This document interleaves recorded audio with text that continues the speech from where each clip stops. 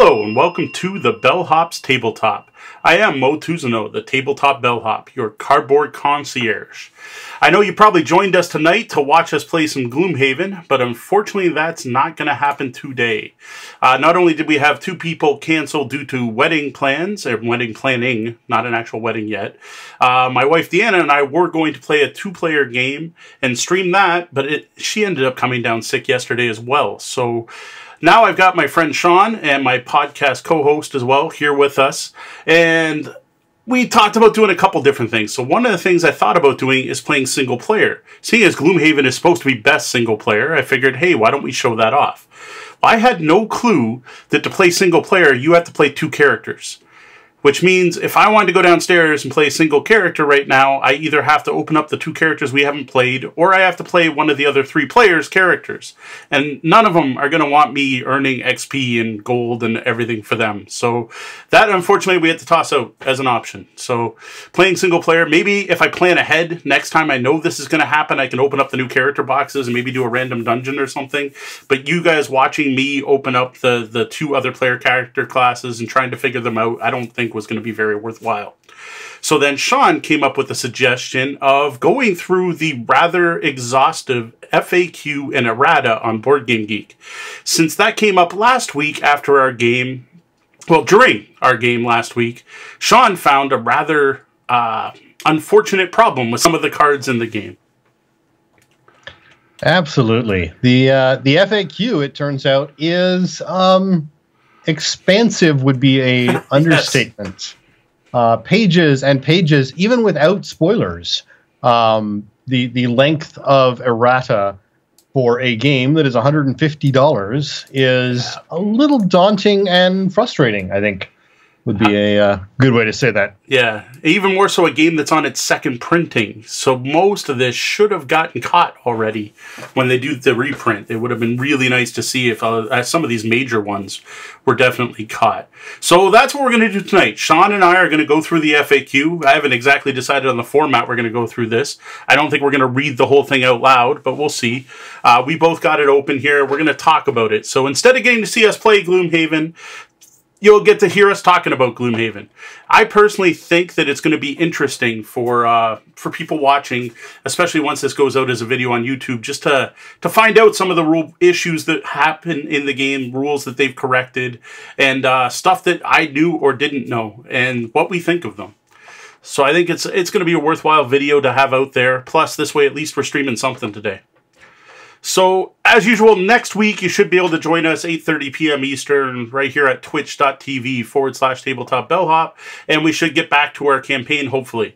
If not, we'll figure out something. We'll stream some form of Gloomhaven or another. So, just to let people know, this errata is not written by the designer Isaac. It's actually by someone by the name of Alex Florin on the BGG forums, who's also the author of the rules summary document in the files section of the Gloomhaven forums. Now, it is, from what I understand, endorsed by Isaac. That's the information I was told about this particular FAQ. Indeed. Isaac, as we've mentioned before in the podcast, does stop by and participate in the forums on Board Game Geek.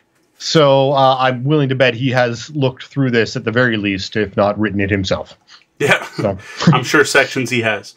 So the other thing that'll be worth noting is I played Gloomhaven many times, especially if you've watched this, you've probably seen me play Gloomhaven. Sean has not played at all, so it'll be an interesting perspective on it. So I'm sure there'll be some rules I'll have to explain or go through.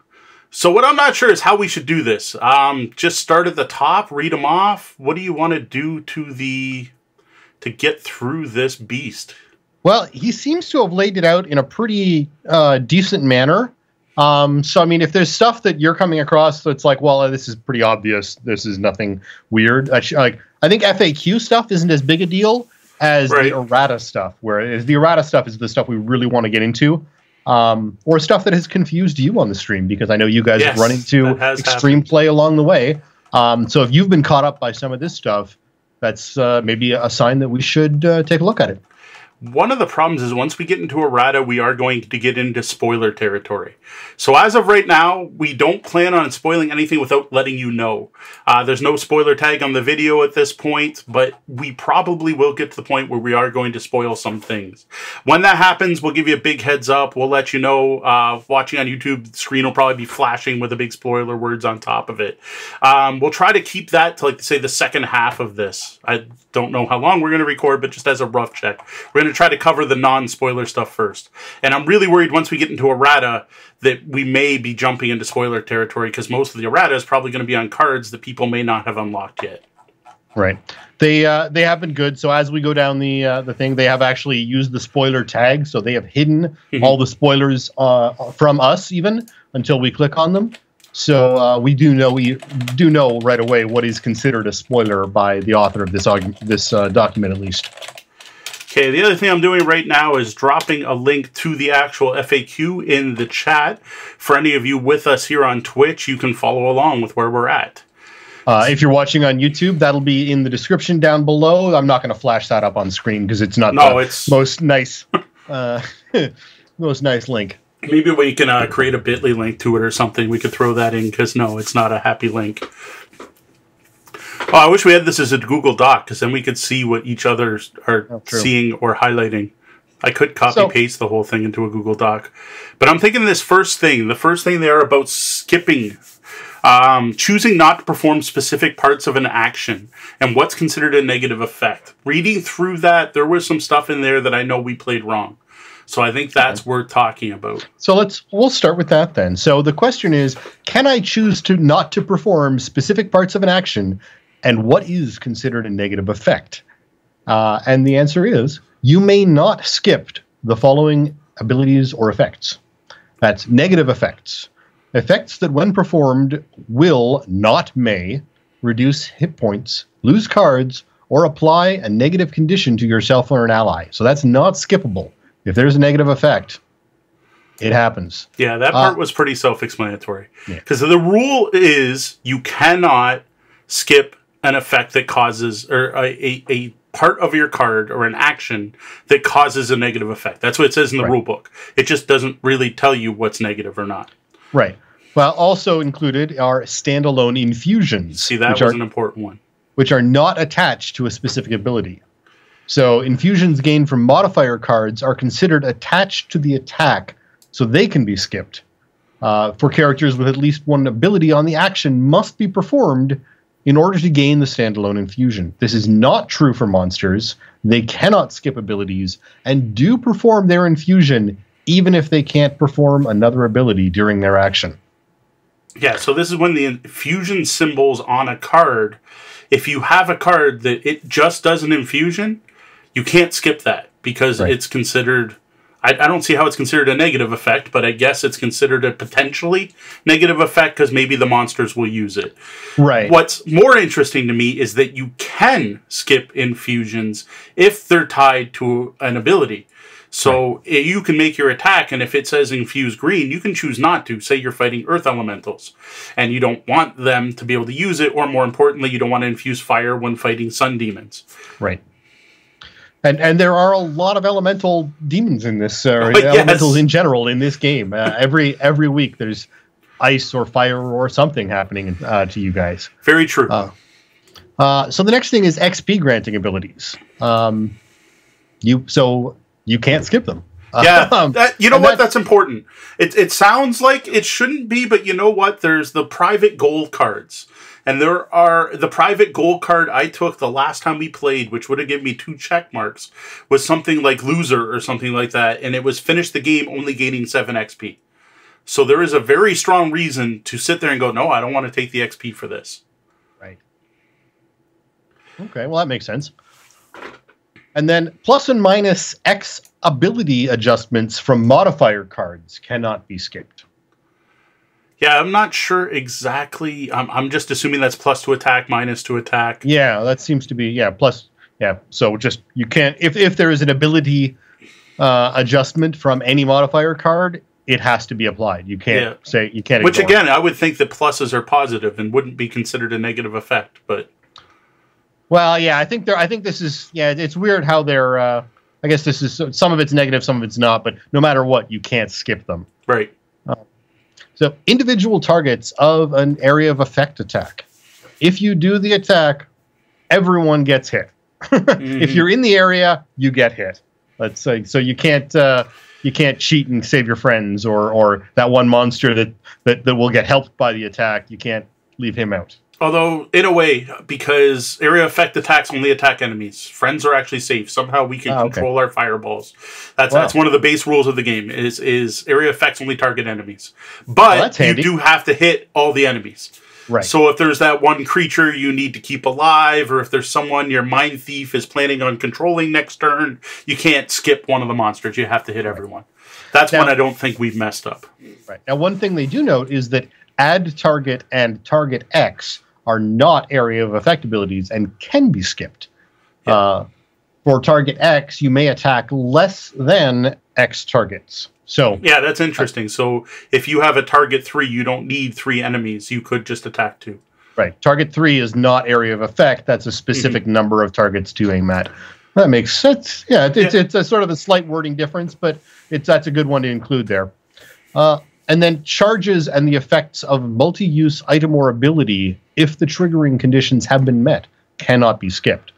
So I guess if you want to avoid those, just don't meet all your triggering conditions. Yeah, see, that one's interesting. That's one of the ones I noticed I was playing wrong that actually gets covered in, I don't know if it's in the FAQ or the errata. I play the Craighart, and the Craighart has a card called Extra Ammunition or something like that. I forget the exact name.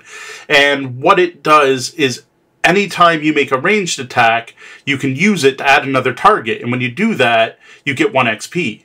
Well, what I didn't know is that every time you use a ranged attack, you have to use your extra ammo. And if there is no other target to use, you still expend a use of that extra ammo and get the XP, which makes that card way worse than I thought it was. Yeah, that's definitely a negative. Even though it's a beneficial attack, it's definitely a negative overall that you're using that. So that was one, like I said, it comes down later on the Craighart section, because I did jump ahead to read the stuff from my character class the other day. Right. And so at the end of this section, you may skip any other ability or effect, including some or all effects attached to an attack, but you must choose to do so before drawing an attack modifier card. Yeah, that's an interesting rule. I admit, in our group, we're pretty bad for remembering to use potions and stuff before drawing. We play that a little loose. If we were playing raw, we're technically playing wrong. You have to make those decisions before you draw the card. But it's the habit. It's like D&D. You grab the D20 and you roll it and then go, oh, wait, sorry, I wanted to use this, right? We've been pretty loose with that, I'll admit. I don't know. We don't tend to... It's no competition. We're not winning any medals. But I do get it. And it makes... The interesting part is you can't decide... You have to decide before you draw if you want to push a guy or not, for example. Right. The interesting part about that is if you're going to use one of the infused elements, you have to make that decision before you flip the card. So you can't be like, I want to see if I kill the guy before I use up the green element to push him. You'd have to draw or decide that before you draw, which that changes the strategy up a little bit. Right. Okay. And so, I'm thinking the next ones are very clear in the rule book. So can you change the order of abilities? No. Every attack you have to draw separate. You do them in any order you choose. If it says do X to get Y, you have to do X. I think that's all pretty self-explanatory. One of the rules that we did mess up is that effects happen even if your attacks do no damage. I don't even know if that's in here, but it always happens. So if you're going to infuse green or if it's going to push it, even if the opponent soaks all the damage, that still happens. When things say on your next attack action is right after declaring the target before drawing your modifier card again, which is interesting. I think most of it's all pretty simple. This one's really interesting about how to know if an effect's attached to a prior ability. Yeah, this I found really useful, but I don't know how we can talk about this on the show without showing pictures. Which actually I can kind of do. I could put it over your head. That's true.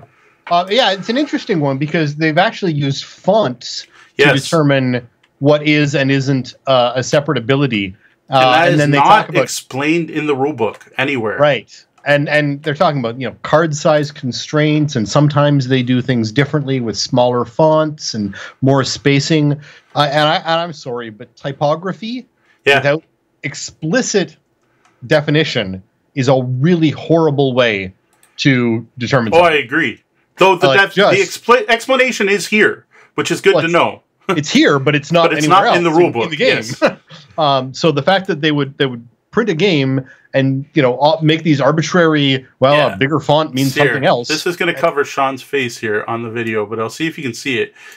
I don't know if that's big enough to really see on the video, but if you could read off the rules.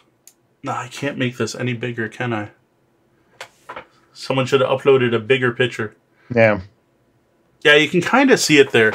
So basically what it's saying is that items in bold are the main thing, what the action is. So you can kind of see that on this one. And then anything in small font under that is tied to it. So it's if that happens, the bottom thing happens. But if there's like a card, that second card is the killer. Because I think in the trample card, move and attack are separate, and that's just obvious. I mean, that to me that says very obvious. But when you look at that second card, the sorry, I'm looking at trample. I'm not seeing trample. The one at the bottom? No, the first blue card. Oh, trample. Yeah, the bottom ability. So you mean the bottom ability instead of the top ability? Yeah. So the move and attack are separate abilities. So I'm going to put this over here. So again, this is it maximized. All right, that's about as big as you can get. So yeah, the attack at the top is pretty simple, but yeah, the bottom, because move is in bold and attack is in bold, they're actually two separate things. You're going to move with a jump, and then your attack is a totally separate action that's going to do something different. Right. Now, what annoys me is the next card, the overwhelming assault, because up top, obviously, attack, that's easy. Yeah, get XP when you attack. Bottom, when you move down to the bottom, you've got a move and a push, and they haven't followed the same format that they did in the last card. Correct. So now move and push are separate abilities, but you can't tell because they've used different fonts, and they could be connected, they could not be connected, and it's just not clear. And why is push all in caps and move is not? Like, yeah, they've made a really questionable choice there when it comes to.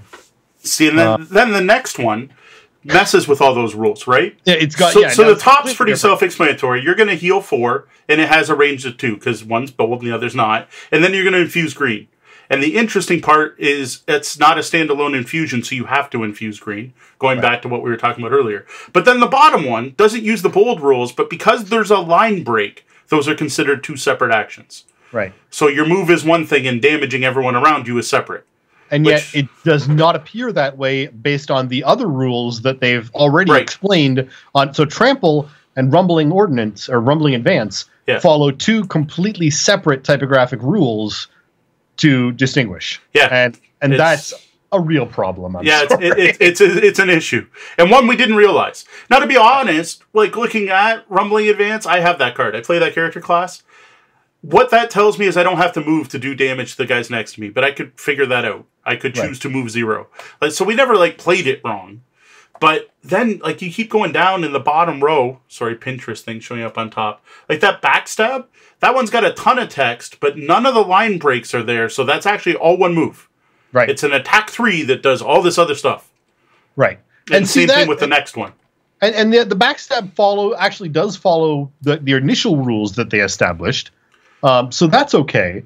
It's really, it's the rumbling advance that really messes things up. And also the mind's weakness, augment and attack are strange too, because they've used a completely different set by using that blue band. Yeah, that blue band. I don't play that character class, so that's something even different. It's an odd choice. It's an augment. That's why, because augments work different, and a different card explains how augments work. Right. Augments basically stay up in play and keep affecting you until you replace them with another augment. But that's not really explained there. But it's just odd that they've used yet another way of describing things for no apparent reason. Maybe if you play that character, it makes sense. But there's no real good reason why that is a third or fourth different way of separating things. So, but overall, I do recommend people go to this FAQ and read that section because it's weird. It even says, like, right in the description, it says, due to card size, sometimes a separate ability will have a smaller font. However, these will have more spacing. Like, really? Yeah. Seriously? That and put this in the rule book. Like, I realize there's conflicting, confusing rules, but it's a 54-page book as it is. Toss this paragraph in there. Like, we had no idea. I had no clue that the different font choices and that meant anything more than aesthetics. Yeah, it's interesting. There's a lot of people on Reddit who are sort of like, oh, you know, some of these Let's Play videos, you really got to be careful. They're playing wrong rules and things, and I think that's important because people are playing the wrong rules because this game has got some problems with its rules. And I'm sorry, this is not a game where, you know, everyone is going to immediately run out to Board Game Geek immediately just because they bought a $150 game and expect to spend 3 hours reading the errata for the game they just spent $150 on. You know, they want to get it on the table. And, you know, and a lot of times nowadays, that means getting it on the table on camera. And so if they're playing it wrong, that's the fault of the game in many cases. Now, sometimes people just get rules wrong from the rule book. It happens. And that's, you know, part of that in a Let's Play is understanding that, look, some of these rules are difficult. See, we made mistakes. And, you know, announcing and figuring out that you've made mistakes and letting people know. But when you can't know that you've made mistakes because you didn't read paragraph 714, subparagraph 3, you know. Yeah. Well, I'll admit it. We talked about it with my group after noticing a couple of the things in this that we were playing wrong. Some significantly changed stuff we've done in the game. And I don't know if we can backtrack at this point. One decision I considered was just throw out the errata. We're going to play it as written in the box I own. And that is a valid way to play the game. That's how the game was published. We're going to play it as published. The only reason I'm really looking at this is because we actually got to a point last game where we couldn't play it as published. It actually... And that's what worries me. Like, it was literally broken. We could not follow the rules as written. Yes, we could come up with a compromise. Yes, we could work through it.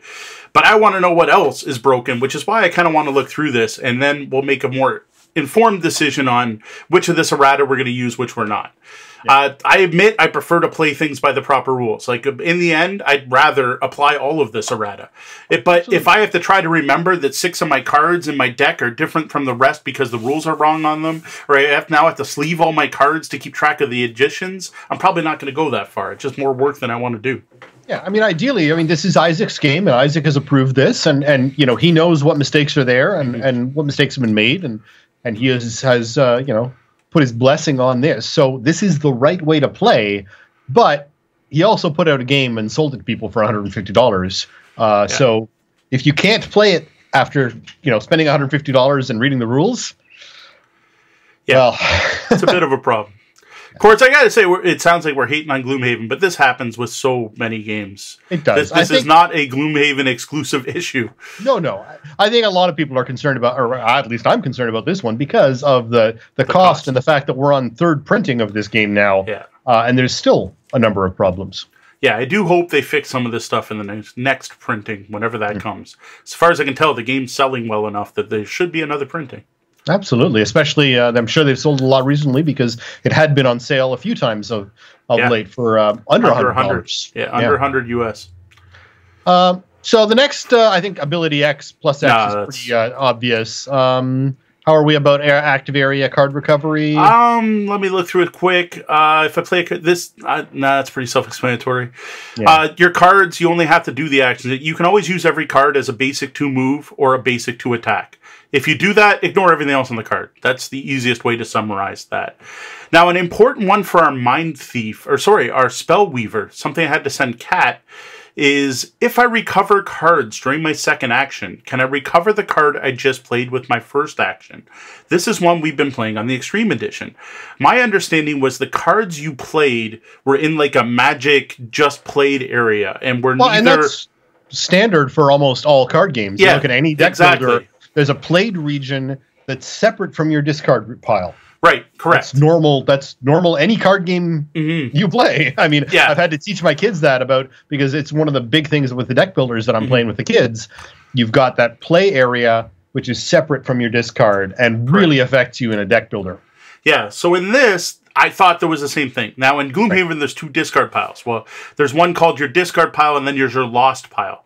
Your discard pile, you can, I'll say reshuffle. There's no shuffling, but you can get back. Your lost cards are technically gone from the game. except the Spellweaver has an ability to recover her lost cards.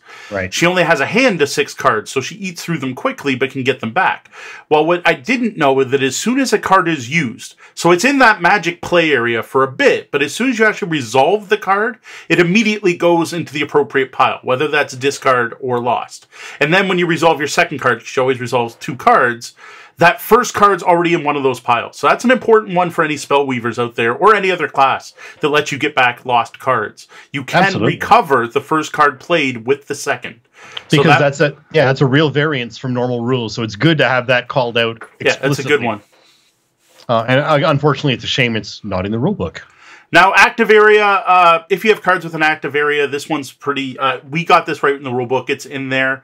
They're, again, in their own spot, and you can pull them out at any time. Now, cards in your active area, this is more like a tableau builder or your superhero power in DC. Like, it's there and it's always active, and you can get rid of it at any time. So that's something different than the Magic Played area. This is I have an ongoing effect. Basically, if you think of it in RPG terms, you can cancel your ongoing effects at any time.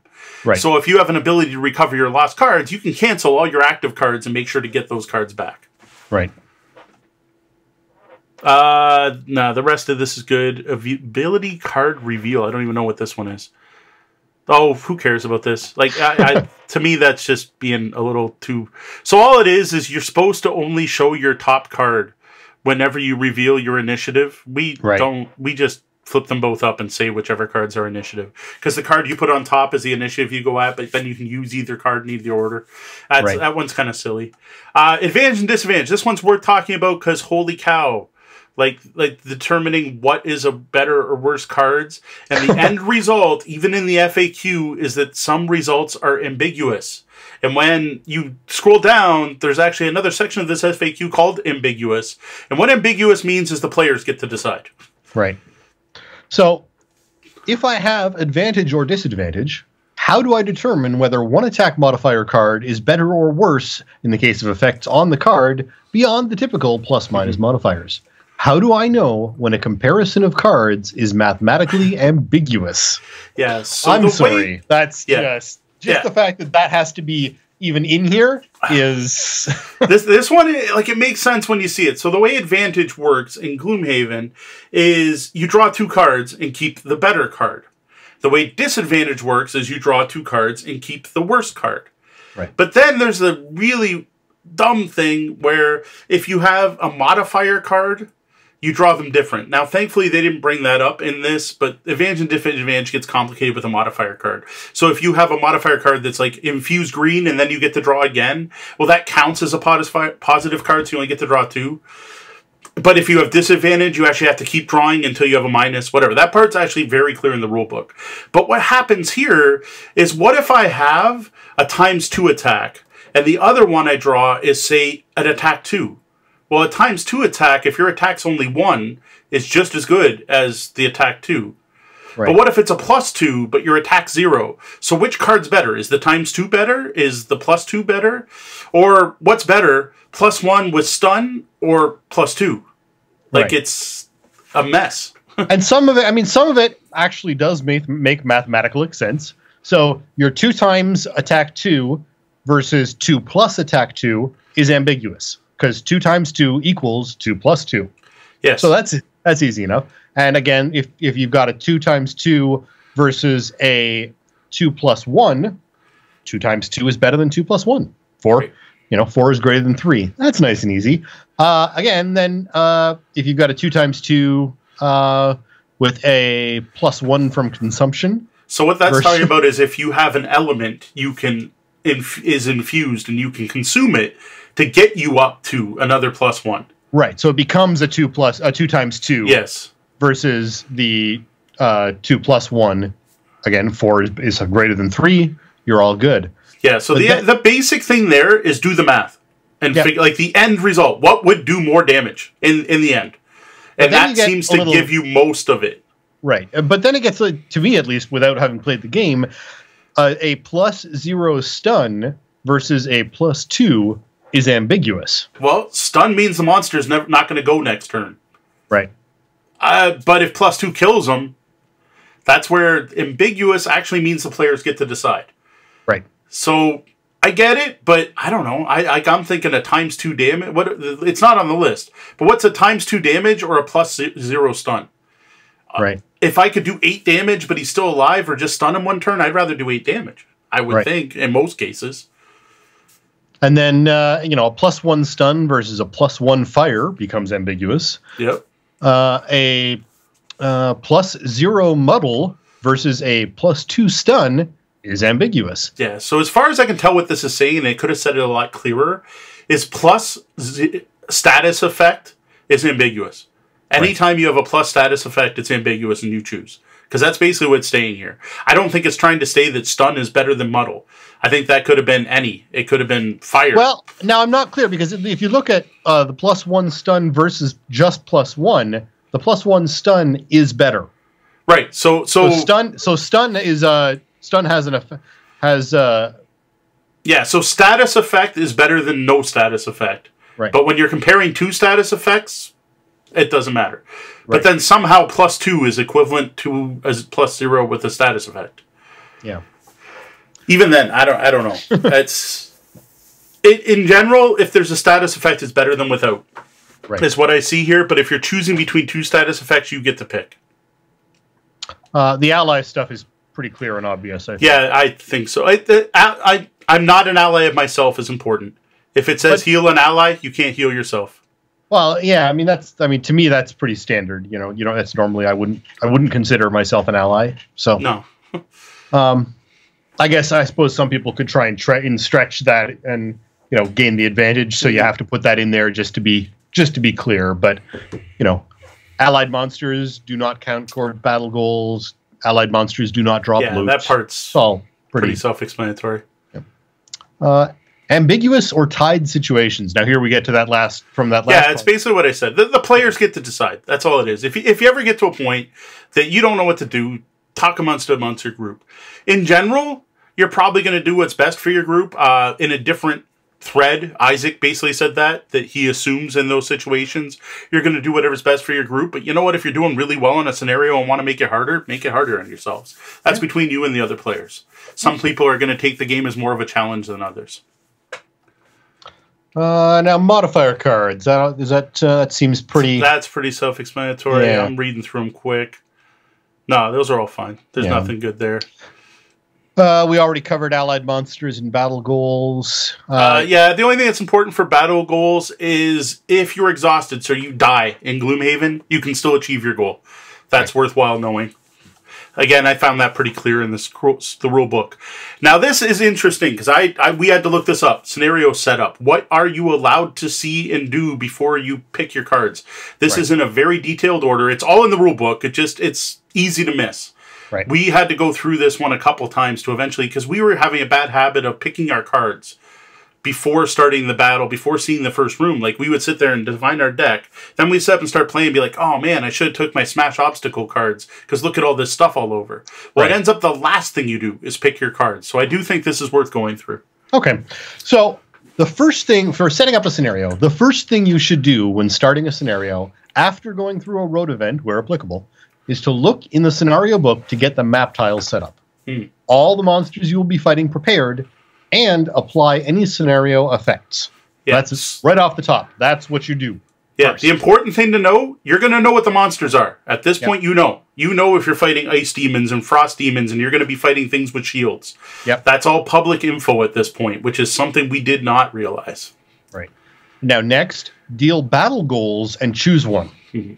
After choosing battle goals, then you can decide which items you would like to equip from the ones you own, adding in -1s to your attack modifier deck when applicable, and then which ability card. So you set up the room, you do your battle goals, and then you stack your decks. That's correct. Right. And that gives you a lot more information than trying to pick your cards while you're still sitting at Gloomhaven. Absolutely. Definitely increases your odds of succeeding. And so what do you place on the map? When setting up, you place all the map tiles, kind of obviously, I think, and then all the doors and corridor tiles and all the story point markers and objective tokens and reveal the first room. When you've revealed the room, you place everything in it. So if you're doing 3 rooms, you only place everything in it on that first room as it's revealed and wait for the revelation of the second and third rooms. The funky part here is the fact they want you to put the story markers and objective tokens. Our first few plays, actually quite a few plays, we didn't even realize that those were something to put on the map. We thought they were just something in the scenario book that said A, B, C, and it's like when you step on A, something happens. I didn't realize we were supposed to put out tokens. And I think it's interesting that you would put those out ahead of time on rooms you haven't discovered yet. I'm not sure exactly why that exists, I guess, just to give you a heads up that there are going to be objectives in this besides kill all the bad guys. Well, I think it's kind of interesting that you place all the map tiles as well. Yes. Like the fact that you know what your third room looks like long before you ever get there is an interesting choice when you could easily reveal it one room at a time. Well, at least one of the players is going to know, right? So I guess it's just to keep the information fair.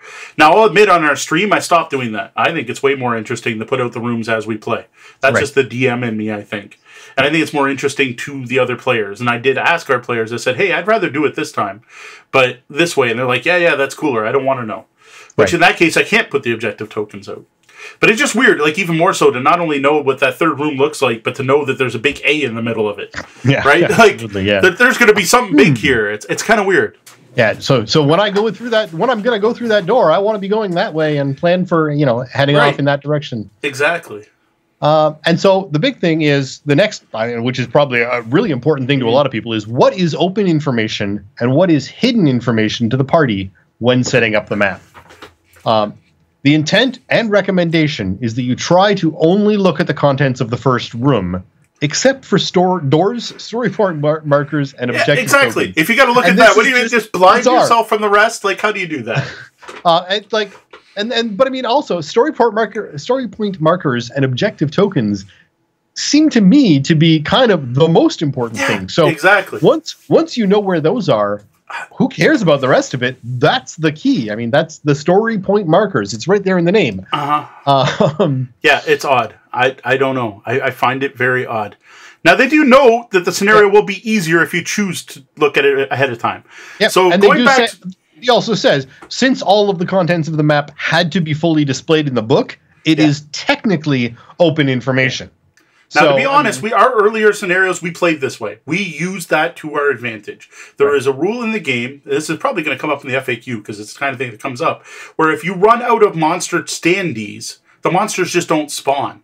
Right. So we were playing a map where we'd seen the scenario book and went, well, if we just rush and open this door, it'll be empty because all of the, I forget what, undead were already in the first room. And we did that. We used that to our advantage. We're like, rush and open that door because it'll spawn with no monsters in it because they're already in this room.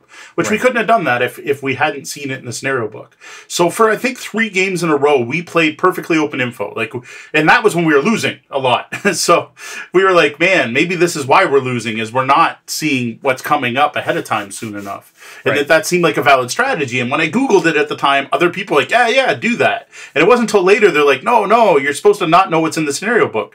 I'm like, well, how do you not? It's a book. You open it. You have to use it to set up the map. Like they almost should have, they would have had to double the size of the scenario book, but they almost should have had a layout page with just room 1 and then flip a page. There's room 2, flip a page. There's room 3 or something.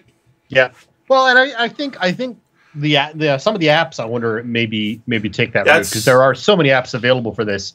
It would probably be nice if there was an app that, all right, let's, it gives you the layout of the first room, and then when you open the door, it shows you this, and you could step through that way. That would actually be a valuable app. There is one. I just don't know the name of it offhand, but there is an app out there that literally does that. It gives you a fog of war for the scenarios and doesn't tell you anything ahead of time. So I know it's a thing that exists. Okay. And here we go. Our very next thing in components and icons. Yeah. If you run out of standees, no more are placed. But if you run out of bases, find a replacement. Yes. So bases don't stop placement, but the actual standees do. Yes. The starburst symbol is a damage trap, which I assume is probably I thought that was in the rule book, but that's fine. Well, another thing we did wrong is I guess you're supposed to put damage tokens on the traps on the board. So you know how much damage they do, which doesn't work very well for me because I use 3D scenery, but condition tokens. Yeah, they don't run out. That's pretty self-explanatory. And here's our big so this is the one that I found last week. What's up with side B of map tiles L and D. They don't line up with the scenario book and the random dungeon deck. And right off the bat, this is a Release 1 errata, or it's stated as a Release 1 errata that says those are misprints. Mm-hmm. The art is rotated by 180 degrees in relation to their puzzle piece connections when compared to the images in the scenario book and the random dungeon deck. When setting up these tiles, make sure the puzzle connection orientation is correct and don't use the art as a reference. Which sounds great until you realize not just the art is wrong, but the actual hex grid is wrong. And you can't set it up with that. Like you can put them on puzzle piece wise, but the fact the art is flipped, the grid's flipped, at least on one of the rooms. It was an L room. Right. Possibly the other one. But definitely not an R1 only errata. Maybe they fixed it in the scenario book, but not the random dungeon deck. It's definitely not fixed in the random dungeon deck. I know from experience. Right. Curse and Bless tokens that's were included. Gone from second. Gone from second. And then that's gone. Okay, so the damage tokens, monster standees, and sealed envelope count doesn't match the list in the rulebook. Are you missing items? Possibly. I doubt I'm missing anything. Everything seemed to be there for mine. Right. So it says 4 standees were removed in R1. So there you go. So there should be 236 monster standees. What I checked is to make sure I had all the actual punch boards before punching them. If I remember they were numbered, or I checked the number. The curse deck is an R1. No, that's been fixed now. Revision 2 has symbols to show if they are monster or not. So that's all good. We can skip all that. Damage, that's silly. This one's interesting. The doorway, it's worth mentioning. I remember looking it up at one point. So you are when you're standing in a doorway, you are in a doorway, not a room or tile. Yeah. If 2 tiles are connected by a corridor token, it is considered a large room, but you are still in neither tile. Well, that's good. Yeah. That one, it came up once. Right. This one was interesting too because we did this wrong. Right. So if a monster drops a coin on a doorway and the door closes, poof, it's magically gone. I guess. The other thing is I've only seen a door close once in the game. Normally you can't close doors. There's no action to close a door. Otherwise, it'd be a really good way to kill a monster, it sounds like, based on the next question. Well, yeah. So if you close a door with a monster on the doorway, the monster suffers trap damage and then is placed in the nearest unoccupied hex, with players deciding the tie. So you can... Apparently, doors in Gloomhaven are really dangerous devices. They're like the Star Wars doors, right? So deadly doors. Yeah, apparently. But again, every door that I've seen closed is very much a scenario thing that happens. Right. And it's like door slammed shut or whatever. The demon shuts all the doors or stuff like that. Right. So, if you do have a double door, if you do have a double door, you have to open it twice to get both sides open. There are no actual double doors. There's just tokens with different art. So if you happen to grab the one that has different art, you can't open just one of the doors. That's just... Oh no, this is something different. It says each double door token of a double door. So there must be a scenario that shows 2 doors and you have to open them all separate. So there must be 2 doors. All I'm thinking is there's symbols with like some of the art is showing double doors. But yeah, so if there are 2 doors on the scenario, you have to open both doors separately. You can't open them at the same time. Interesting enough. This initiative was interesting because I don't know how someone got to initiative 99 that they're not long resting. Right. So if a character has initiative 99 and a separate character is doing a long rest, which is treated as initiative 99, the character doing the long rest goes later. Yeah. Long rest is actually, so long rest should be considered a 99.5. I guess. Basically. I'm just not sure how you get to an initiative 99, but who knows? Maybe there's a way. Yep.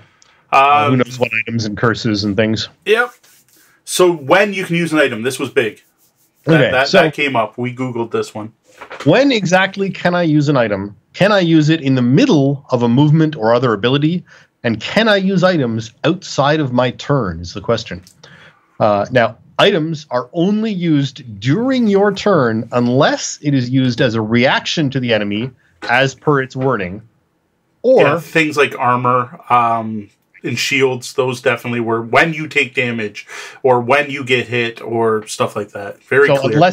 Unless the card says reaction, yeah, it's only during your turn, or during a granted out of turn action if that action matches the restrictions on each card. During your turn, you can use an item at any time, including but not limited to during a movement, after consuming an element and gaining its effect during an attack resolution, or after you have taken all your actions. But, of course, you must meet all the restrictions on the card, which seems pretty straightforward and obvious. If an item affects an attack, it has to be used before the attack modifier. Right. That goes back to what we said earlier. Right. Pretty much all decisions have to be made before you draw that card. Right. And if an item grants an action, it cannot be used in the middle of another action. So you can't split an action with an action, which I guess makes sense. And then an item cannot be used before or during the start of turn or end of turn. Yeah, that came up quite a bit, right? So one of the interesting ones, like your Boots of Speed, are a very common starter item. You cannot target 2, attack someone, use your boots to move 2 and attack someone else. Right. Because you're splitting up the action. But you can move your guy 3 and then go, oh, you know what? I want to use my boots and move an additional 2. Right. Or even more importantly, you could move 3 and open a door, then see the new room, and then use your boots after the fact. You don't have to use them ahead of time. That's something that came up in our game. Healing potions, too, you can only use them on your turn. That came up where people often, after taking a big hit, want to use their healing potions only on your turn. And I know there's a ton of other item interactions. Oh, I'm sure. Yeah, no, absolutely. The rest of this is pretty silly. Yeah.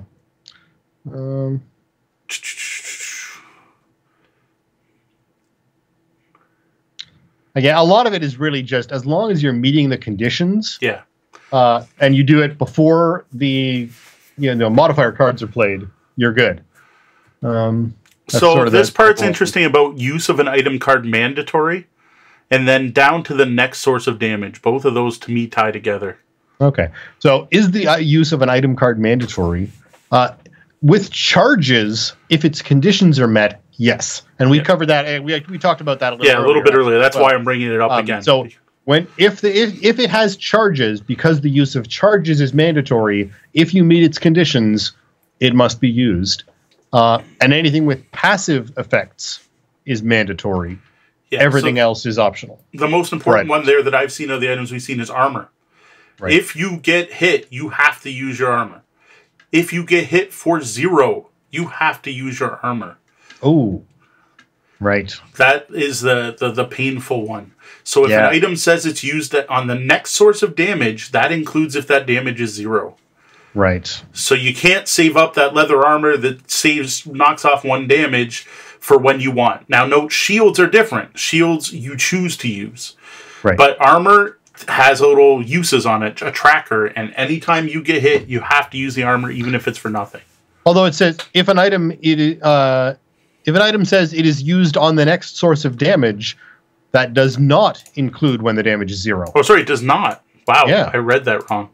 So as long as the damage is 0. Okay, sorry, I read that off wrong. Oh, yeah, so my bad. So it is not used with damage 0. But you do have to use it if damage is 1 or it's 10. You can't choose to save it up for a big hit type of thing. Right. If someone hits you for 1, but you know the next guy's going to hit you for 10, tough.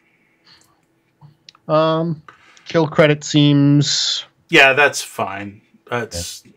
line of sight, because I know you've had some we messed that up. I messed that up, and it wasn't on here that I learned that I messed it up. There was a really interesting wording of something, and I don't know if they quoted it here from the book. Well, I know you had some, some of it was correction in channel. We had some people jumping in and helping you. There was that, but then I realized something else. So one of the rules are that says if any point of the hex touches a wall, you can't have a line of sight. Well, what matters for that is the origin point for your line of sight also can't be touching a wall, even on a corner. So it's not explained in this FAQ very well, but there was another one where it ends up we were playing it wrong. So the exact rule was, as long as you can trace a line from any point in the target hex to any point in the source hex without touching a wall, you had line of sight. The thing we were doing was grabbing line of sight from a corner. and going, but that corner is touching a wall. It happens to be touching a wall that's not between you, it's off to your left or whatever, but that's still counted as touching a wall. So we did some shots where we were like, yeah, I guess he's leaning around the door to shoot. Well, it ends up you can't. Right. Unfortunately, I don't have a good way to show that. There's no picture of it in here. Right. So I don't know if it's worth going through all of this. But the only thing that blocks line of sight are walls and doors, which is interesting. Obstacles do not. Closed doors. Closed doors, yes. Yeah. Obstacles do not. We played that totally wrong because I put down 3D miniatures and I had all these bookcases and stuff. And we had these golems coming from us and we're like, oh my God, we're going to die. Halfway through that game, someone joined us, Front and Crackshell, in the chat was like, you can shoot those guys. And we're like, what? We're like, oh yeah, obstacles don't block. So that's important. So any non-attack ability that does not specify a range does not require line of sight. Yeah, if it doesn't have a range, that one's important. Yep. What's a wall is all pretty self-explanatory. I think that's all. Yeah. Yeah, the whole corners and edges of walls block line of sight. Like I said, this is not the best description of it. There was a totally different thread on Board Game Geek that I went through, and I was like, holy cow, yeah, okay, we were doing this wrong. And like someone was showing off, and oddly it was about pulling and pushing enemies, but the actual thread was about, if this guy's here, can I pull him?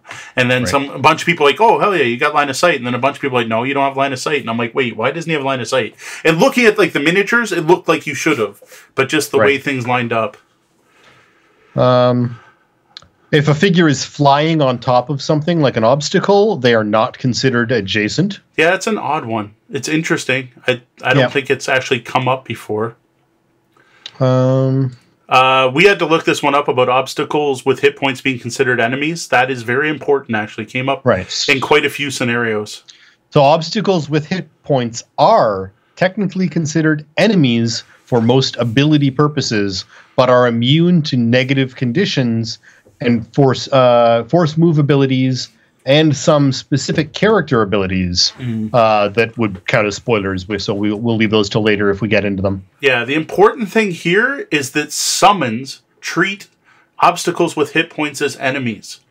So they are going to go attack that altar or whatever in that scenario. And that came up a couple times. Like, whoa, wait. Plus, they're going, if it's the closest thing, your summon rats and skeletons are going to go beat on the rock instead of fighting the things that are coming to attack you.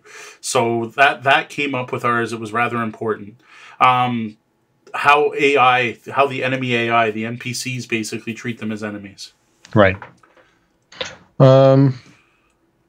If you're looking at doors and obstacles, only the current state of doors matters. You don't have to worry about something that may or may not open later or may close later. And so open information. That was weird.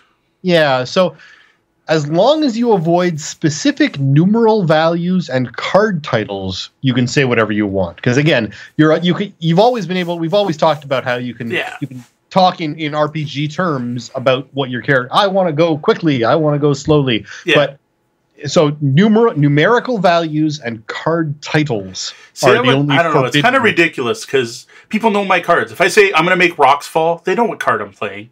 Right. I'm not using the title of the card. I've never used the title of the card. No one knows what that card's called, but they know exactly what it does. Oh yeah. So it's one of those. That's a group thing. Talk it over with your group. See how stringent you want to be with that. Note there are variant rules. This is something a lot of people overlook. You can play with open information. You can play with totally open hands, total cards, talk about everything. But if you do that, you're supposed to increase the monster level by 1 on all the monsters without increasing the XP or gold reward. Because it's considered playing the game on not how Isaac designed it. Now, that's right from Isaac. Right. It's also how you play if you play solo, because you're playing 2 characters and you have perfectly open information with yourself. So you're going to play better and have better cooperation with yourself than you would with another player, and you're never going to get in your own way, for example. Right. Yeah. And that's it. And trap damage, I think, goes up too. But the important thing is all the monsters are leveled up 1, but the scenario level stays the same. So you still get the same rewards. Right. When you're resting, the effects of a long rest occur during Initiative 99. So you or 99.5. 99.5, yeah. So nothing, you don't get any refreshing or getting your discards back or healing. Nothing happens until that initiative occurs. Yep. If you have 0 cards in hand and 2 cards in discard, can you still long rest? even though you will become exhausted at the beginning of the next round. Yeah, this one's important, and the writer of the FAQ gets this, because we have used these next two strategy. Absolutely. You can stick around for one more round as a meat shield. Yes. And that's exactly goes really well for the next one. If you long rest, do your summons get a turn during the round? Yes. They go just before you, which is one of the main reasons you may want to stay around one more turn. So they go at 99 while you go at 99.5. Yes, exactly, which we figured out earlier. Yep. If you long rest, do you still technically have a turn for the round? Yeah, yes. I would think so. So again, that's the 99.5. But not only that, remember what we said earlier about items. If you have a turn, you can use all your items. So if you long rest, you can also use up all those healing potions you've saved up and use that stamina potion to get some cards back before you long rest. All items can be used. That one's pretty important. It's unless you are stunned. Again, that's the thing, right? Yes, if you're stunned, you don't get to act. Only the effects of the long rest will occur during your turn. Can you short rest in the last round of a scenario? Yes, you can. Hasn't come up, but I don't... Sure. Yeah. This one, come on. This is yes. Like, I don't know. Some of it's pretty... Yeah. Can you choose not to receive the heal or refresh in a long rest? Yes, you can. It's not negative. The only thing you have to do in a long rest is lose a card from the discard pile and put the rest back in your hand. Again, that's going to matter for some of those battle goals. Some of the battle goals are like finish the scenario with 5 or less health. Right. So you might want to take a long rest to get your cards back, but not actually heal your character for that reason. Right. And then all the rest of the group's going to get mad at you for not healing, but that's all part of the whole battle goal system. Absolutely. So I guess the next one's interesting. Yeah. If a player becomes exhausted and you move into a new room, the room populates based on the original player count.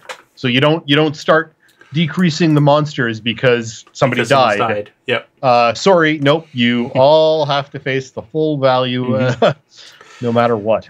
Now, you may want to decrease it if you screwed up since the beginning and been putting out too many monsters, as I've now done once. Yep, at least.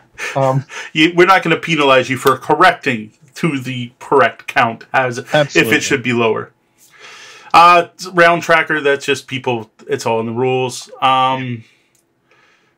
If everyone gets exhausted, you lose. That, again, is right in the rules. It's worth noting, if you're exhausted, there's no penalty for that.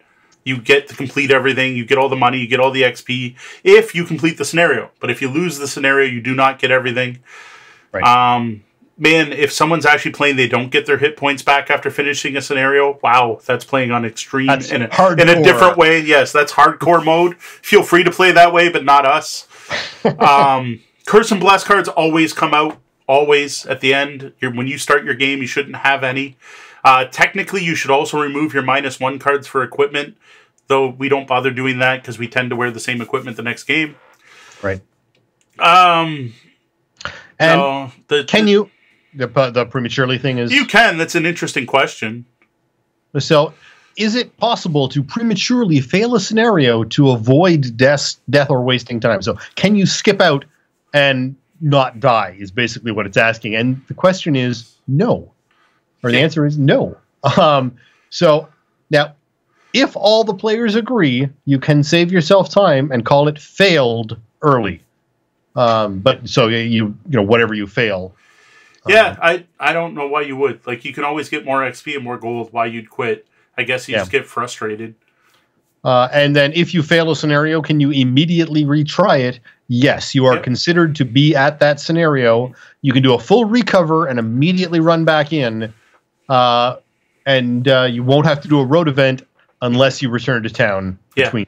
Yeah, which is an interesting one. We've done both. We've gone back to town. Because that's the one thing you learn quickly, and this is very, very minor spoiler because the rulebook basically says this. Road events suck. They're generally bad. They don't tend to help your party much in general. So you may want to avoid going back to town, just to go back to town to, let one person get blessed or something. Right. Do you get all the money and treasure tiles left on the ground when you finish? No. Wow, we would be so rich if we did. If you don't pick it up before the scenario is over, SOL. Yes. So this is an interesting one. It's not brought up here, but treasure tiles. Most of the treasure tiles in the game can only be looted once. Once they're looted, you literally go to the back of the scenario book and check off what you've got. Right. If you don't get a treasure tile but complete a mission, you may want to replay that mission later in casual mode because you can get that treasure. If you want the treasure tiles you weren't able to pick up, you will have to play through the scenario again. But note, you can do it in casual mode. Like, you don't have to do it as your full campaign game.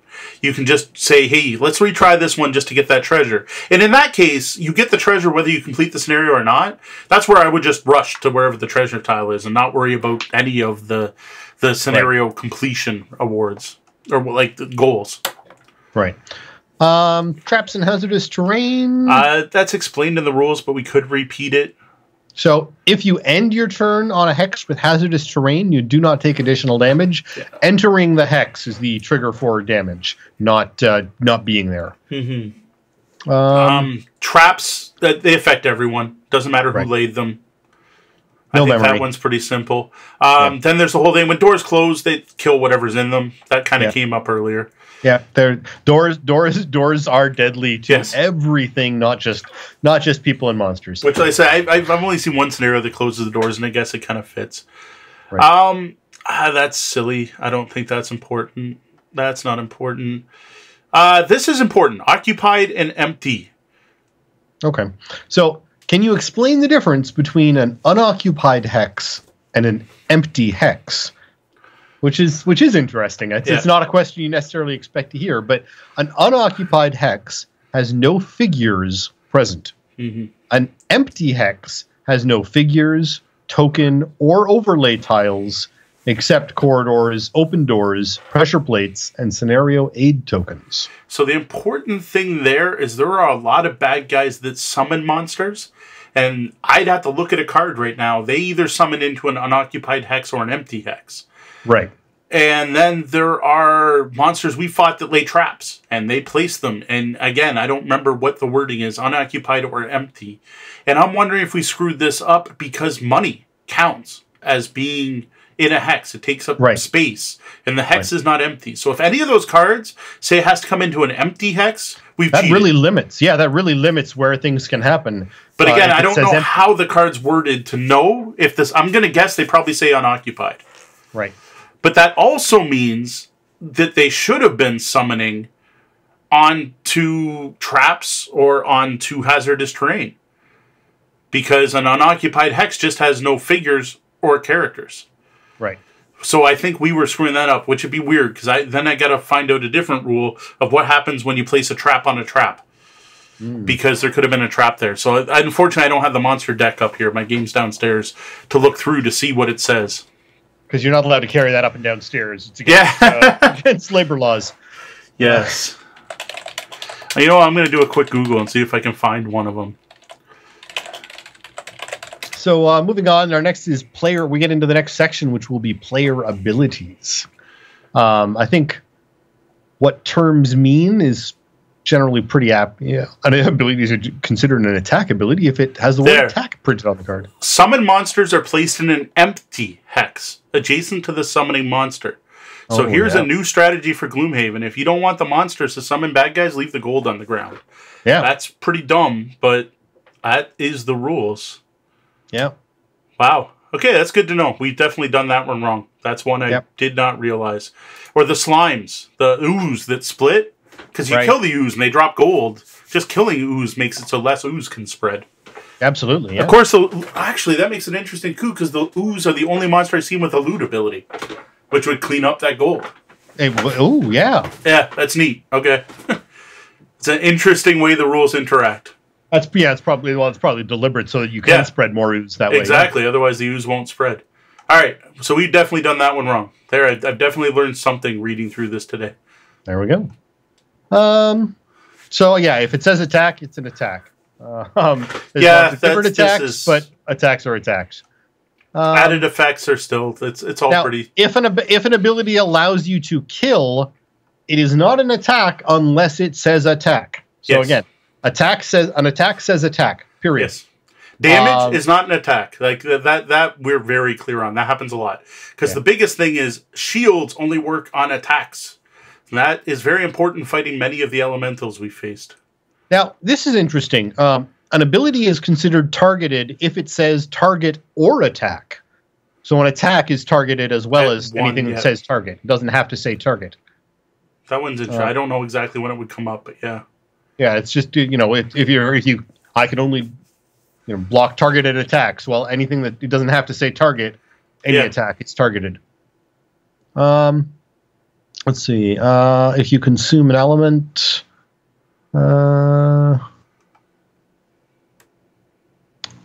you kill. That one's important, actually. If I kill an enemy with my attack damage, can I still apply the effects of the attack on that enemy?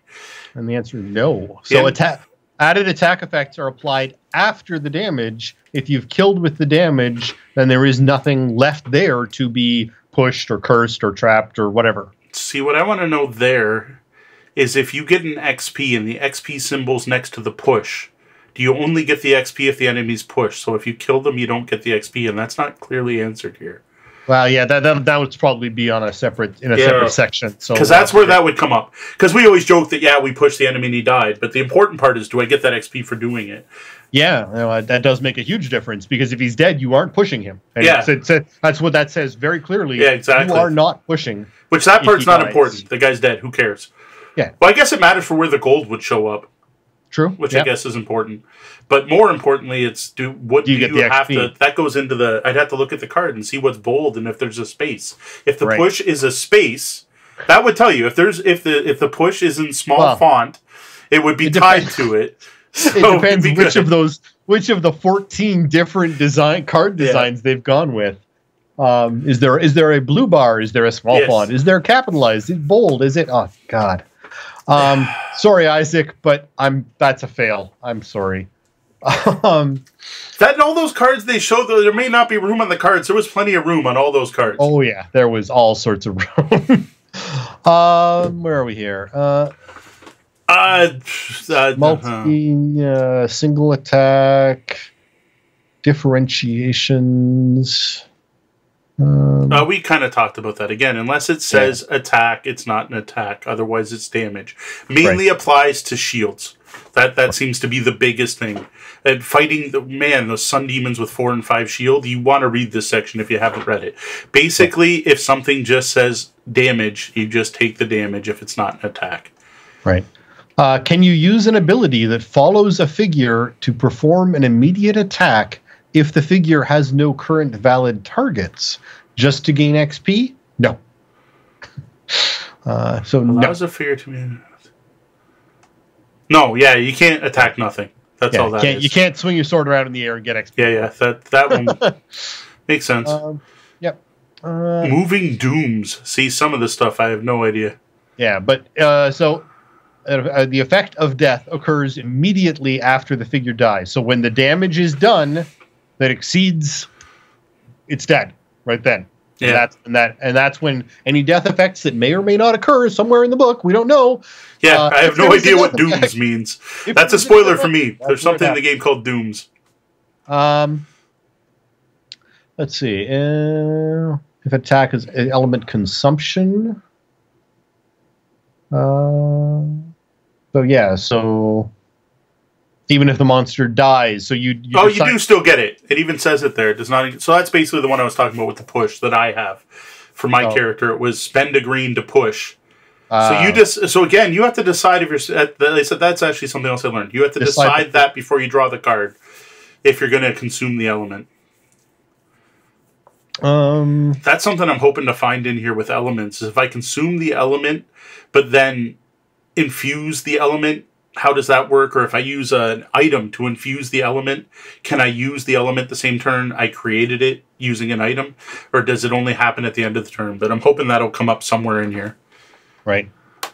We already covered the, if you're doing a long rest, you can have item ability or ability action. Yeah, that one's important. Choosing to discard. We talked about... If you choose to discard during your turn without using it as an action, It is not considered an action. So that's, I mean, any deck builder game, you can discard without playing, basically. That's what that sounds like. Yeah, though, I think it's got to be this. It's something else in your deck that says it. So right. we talked about this earlier. You cannot hit your allies with area effects. Right. Which is an interesting rule. Yeah. Oh, yeah, unless the cards say otherwise, I should say, because I know I have one that says that. While you are not, so you cannot target empty hexes with an area attack, but if an empty hex is within the range, as long as you're still killing other enemies.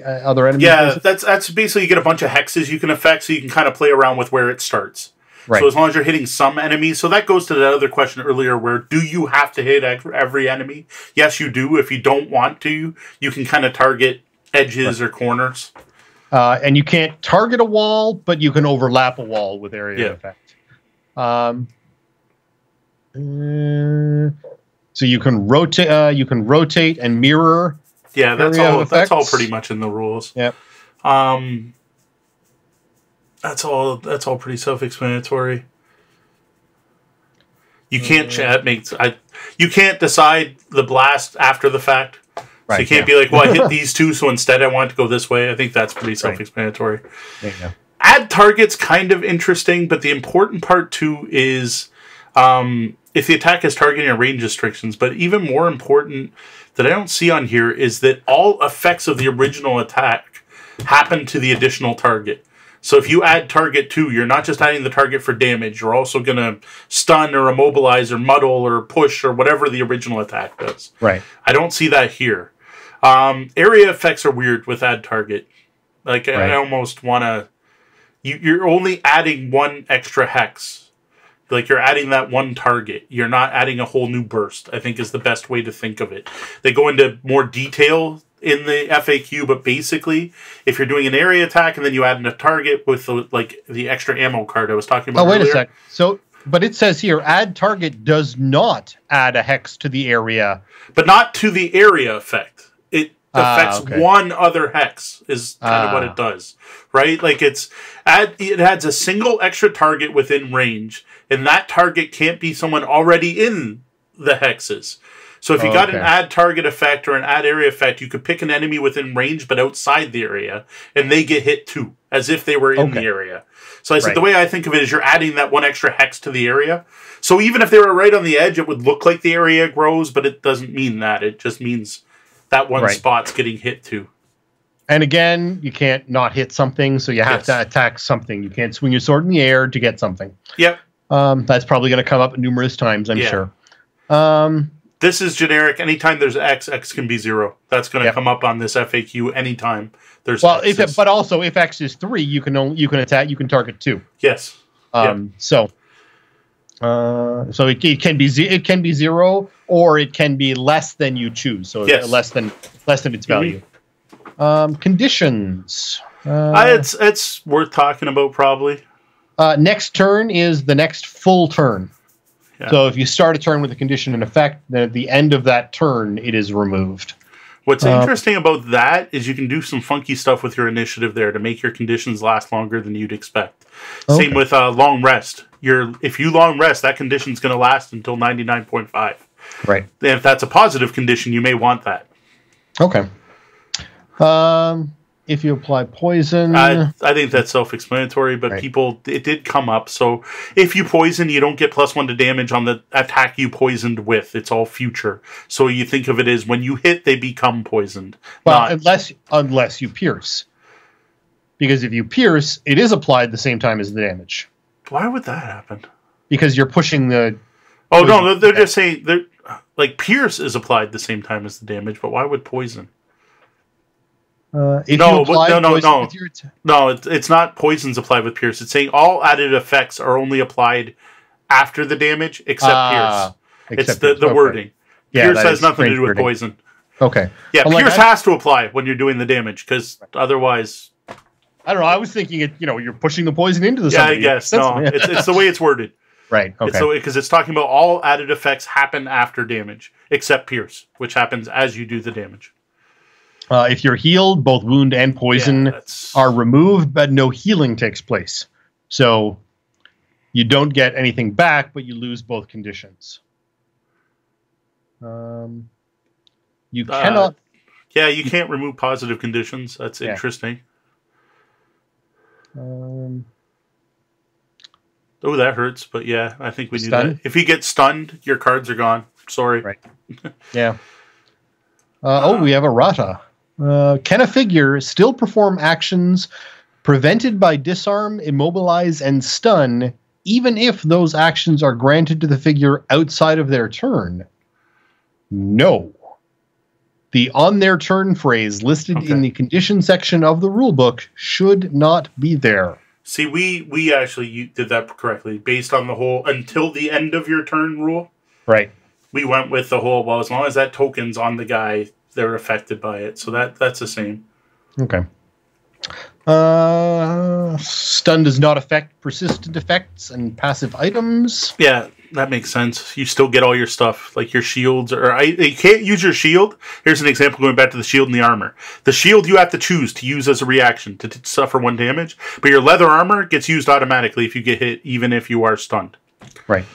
If you happen to become immune to a condition that you are already suffering from, that condition is removed, but does not apply to Curse and Bless. You can be immune to Curse and Bless? Yeah, they prevent the card from entering the modifier deck, but they do not prevent existing cards from being drawn. Hasn't come up, but interesting. Yeah.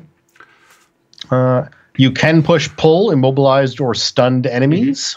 Yeah, they're not turned to stone. Yeah. Multiple conditions of the same type. Yeah, so, that's all it is you just, technically it's replaced by the new version. So the important part there is, again, until the end of their next turn. Right. So if the guy is poisoned and you hit him and do damage, you poison him again, it might extend that, but that's about it. Now, Curse and Bless aren't like that because they're not tokens. They go right into your deck. So the more times you get Cursed, the more cards are going to go in your deck, or the more time you get Blessed. Nothing happens to NPCs when they get hit with Curse or Bless. Yeah, I don't know what that NPCs. I don't know what that is. We haven't seen an NPC, so. Well, the summons, right? They have attack decks. Oh, maybe. Yeah, summons do. Yes, summons have an attack deck. Have an assigned tactic. Yeah, so I don't know what NPCs are. Must be something later in the game. There must be scenario-specific people on the map that don't have combat decks. Oh, that makes me worry. There's going to be a what do you call the escort mission at some point? I hate escort missions. Yep. All right, so elements. Yes.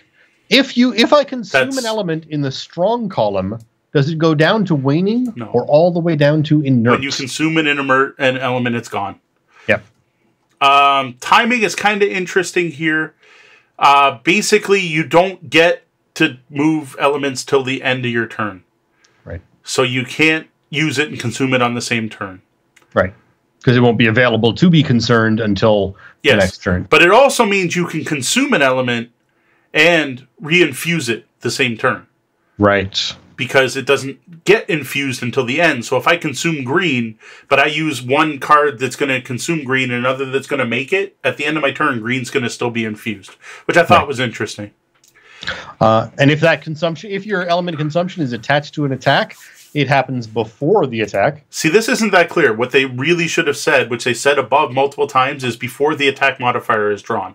Right. Like, that's the proper answer here. This is actually, I would say, a slight mistake on this FAQ. Because they made it clear above that all the decisions have to be made before it's drawn, but before the attack is not necessarily the same as before the attack modifier card is drawn. True. Yep. Yeah, that's silly. Yeah. All right. Experience, you have to do... If your card gives you XP, you have to do what's on the card to get it. Right. No, you can't choose not to. That was an interesting one for me. Level 9, you track it, but you do not actually get anything out of it. Yeah, there's no reason to actually track it, as far as I can tell, unless there's something going to be in the expansion. Well, they just say how well you're doing, right? So you're if you're that far in the game, you have a card you drew at the beginning that tells you how to retire the character. Start working on that. It's kind of the point of Gloomhaven. That's why there's all those character classes to unlock. Yep. Like, you shouldn't necessarily be getting to level 9 with anything until you've maybe unlocked everything. Right. So multi-target effects. You only get effect for every target if the text states it. So follow the text, folks. Yeah, there's an interesting one we haven't gotten to yet that talks about tracing line of sight that Kat's been doing wrong that I have to talk to her about. You're allowed to trace your line of sight, you're ranged in any pattern you want. So if you really want your arrow to do this, you can. And hit 6 different targets on the way. It doesn't actually go in a straight line. Oh, that's odd. Yeah, I thought so too. But I don't know. Maybe we'll get to that one down lower. If a heal specifies range, can you affect yourself? Yes. Important if you're playing the Crag card, like myself. I have been doing it, I assumed. But I think range is... Well, it's not range X, but I think it's one of those you can choose 0. Yeah. Heal rolling modifiers... oh, that's cool. There's healing rolling modifiers? I want healing rolling modifiers. I didn't know those exist. Anytime a heal attack modifier is resolved, the figure who flipped it heals the amount specified. That's cool. I want that character class that has that. Wow, there's like multiples of them. If I draw 2 heal self-rolling modifiers, how do you get these? What character class heals itself? Spoilers, there's a character class that heals itself. Apparently. There's a heal all, too. Nice. Anyway, but yeah, you can base it. The interesting one is the bottom one, where you can heal an ability on a character that's full health. What's important to that is a lot of the heal abilities give XP. Yeah, I was about to say, I mean, that's got to be an XP thing. So you can't swing your sword at nothing, but you can heal someone who's healthy. But you can heal someone who's healthy and still get XP. Slightly contradictory. I'm surprised by that ruling. It's a little odd, but I mean, I suppose you're at least doing something to someone as opposed to swinging a sword in the air. Yeah, that one's, I guess. You had to practice to cast that spell, I guess, to do it. You had to pray to your god or whatever did it. Yeah. So can you decide not to loot? Yeah, that one's interesting. No, you can't. That one's important, again, for battle goals. There's a lot of battle goals based on I only looted treasure chests, or I only made this much gold, or, oh my god, I made this much gold. So that one's come up. And you can't, of course, loot if there is no loot to loot. So yeah, well, that's another... See, like, why do you get XP for healing fully healed people, but you don't get XP for looting when there's no loot? Yeah, that's I don't like that rule. I don't like the fact that you get the XP. You can heal people that are full health. But okay, now we know. So loot is unaffected by monsters or obstacles, but it is affected by line of sight. Yeah, you don't get to loot through a wall. Basically, is what it's saying. Or around corners. I mean, really. Yes, which we were doing kind of wrong. Right. No, end of turn looting happens at the end of your turn. That's why they call it end of turn looting. If you get pushed over loot, you don't pick it up until it's your turn, and you sit there and don't move. If you loot an item and there aren't any more copies, you gain the sell value immediately. That's interesting. That hasn't come up, but that's interesting. That's probably a later game. Yeah. Another interesting one, too, is when you find stuff, you can't equip it right away. If you already have some, which is kind of weird because even if you don't, because you can only equip stuff between scenarios, which I thought was odd. So if you loot a magic sword, you can't use the magic sword for the rest of the adventure. I get that when it comes to armor, because I mean you can consider that stripping off armor takes time. But a sword seems a little like sword or shield. Well, part of it is you have to decide what items to bring with you, and you have to decide handed items and everything. So you probably have an item in your hands already at that point. But even if you don't get to suddenly start using it. So that's an important one. I don't think we've broken that rule. I don't think we screwed it up, but it's worth knowing that you don't get to equip except during that scenario setup, which we talked about the order of earlier. Right. That one's important too. If you loot an item you already have, you immediately sell it. Now, again, weird. Why would they make you immediately sell it, not sell it when you're back at Gloomhaven? But whatever. I think it's just... it's interesting that it does go in the city's available supply. Yes. Even though, anytime you sell something, it goes in the city's supply. Right. Even if you're stuck in the middle of some other dimension, it still goes into the city's supply. Okay. I think we can skip all this. Again, X. The whole X can be 0 is in here. Many, or 0 or less. Yeah. Whenever move 3, 12, whatever, move 12, you can move 1, you can move not at all. Yeah. Straight lines on hexes. You can't turn around. You can't turn back. And it has to be in one direction. You can't zigzag. The last hex is treated as normal movement. So if the last hex has difficult terrain, it costs 2 movement points. Yes. That's even when jumping. Right. Which is the important part there. Or flying. Well, no, flying you never land. again, push and pull, it has a number. It has an X. You can push pull 0. You can push pull less than the total amount. That's in here so many times. People get confused by absolutes and things. You can push pull flying enemies through obstacles and allies. Yes, but they don't take damage from. They can't end on them. That's the important part. Yeah, and even on ground enemies, you can push pull through other figures, but again, not end there. You can push pull enemies through enemy figures. Figures. Yes, but not allies. Not allies. Yeah. Unless entering the hex kills the enemy being push pulled. So if you pull them through hazardous terrain and it kills them. Where there's already someone. Yeah, it's interesting. Yeah. So if you got a demon standing on flames, you can push another demon into the same flames as long as it kills them. Yes, you're right. Yeah, that's I was just double checking the reading there. Yeah. It might have come up. Huh. I'll have to remember that. Flying, you can push pull them everywhere. Yeah. Allies cannot be targeted at all, even if it isn't an attack. Yeah, it's the usual. You can't target your allies. Flying monsters can be pushed into traps, but doing so will not trigger. No, they just stay on top. All the traps come out of the ground. One of these days, some wizard in Gloomhaven is going to make a fire trap that comes from above, and that'll change the rules. Right. Swap teleport is considered forced movement, in case that comes up. I haven't seen that yet, but sure. Retaliate. Yeah, this is funky. Retaliate's not an attack, and it doesn't have targets, so it just kind of happens all the time, no matter what. It happens what's important. All the effects have been applied. So at the end, after resolution, basically, retaliation occurs. It's going to hit you, and like that doesn't matter if you're invisible. It doesn't matter if you have something that says you cannot be attacked. It's not an attack. It's damage. Right. It also shields don't work. Right. So if you're killed, you can't retaliate. If you're pushed out of the way, you can't retaliate. Yeah. But if you're pulled into range, you can retaliate. So that's an important thing. So if you're, I don't know if they've got some pseudopod reaches out, some tentacle reaches out and drags. No, there's ranged retaliate. There definitely are. Right. We've definitely seen them. Retaliation is not an attack or targeted. Yeah, it's interesting because then your armor doesn't work because it says the no surface damage from an attack. For some reason, retaliate doesn't get blocked by that. Right. So it's interesting. If you have multiple shield abilities, you don't have to use all of them, but you do have to use one. Right, because that's part of the whole we've talked about earlier. You can't not use things, but if you've got multiples, you only have to use one. It's kind of funky, but yes. Yeah. How long do shield and retaliate last? Is that important? Yeah, I guess that's just kind of funky. It's all pretty self-explanatory, but it is funky. So.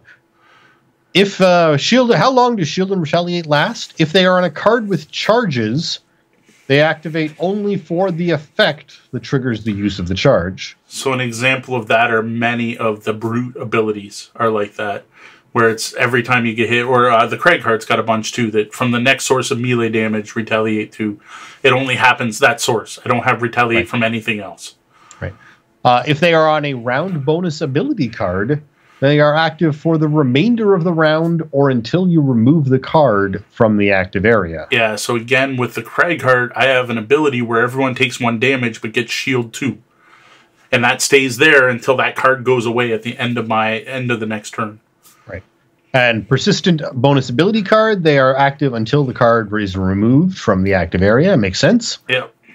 And if they are from attack modifier cards or a regular ability card, they are active for the remainder of the round. Yeah.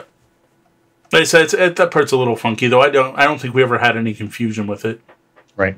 Summons don't loot. No, that's pretty self-explanatory. We've talked allies, summons, none of that. They don't loot. Nope. This is all basic rules. Right. For summons. obstacles have 99 initiative. Now that's interesting because if obstacles have 99 initiative, which happens first, the obstacle or the long rest? 99.5. 99 point. Long rest is always last. We know that. Right. So 90. So obstacles. Yes. Obstacles. Your wall happens before you rest. Yes, but like again, when summons attack obstacles, that goes with that whole that obstacles with hit points are considered enemies. That was something we didn't mess it up, but we thought was interesting when we were playing. Like, oh, wait a minute, that means they're going to do this. So the only time that's going to come up is if you have a summon standing there, and you have an obstacle, and you have a character long resting, they'll attack the obstacle. Right. Because long rests are always last. Now, right. Or if they're standing between two obstacles, they both have 99 initiative. Which is kind of weird, like the fact obstacles have initiative. It just, it was an interesting way to have to deal with. You need to blow up an altar or something, right? Right. Yep. To work it into the rules. No, your summoner cannot receive the effects from modifier cards drawn by their summons. Oh, that's interesting. I didn't know there were cards that could give you item refreshes. Again, where is this class with all these heals and refreshes? Well, you still got boxes to learn. Oh, I got tons. We haven't even opened the original 6.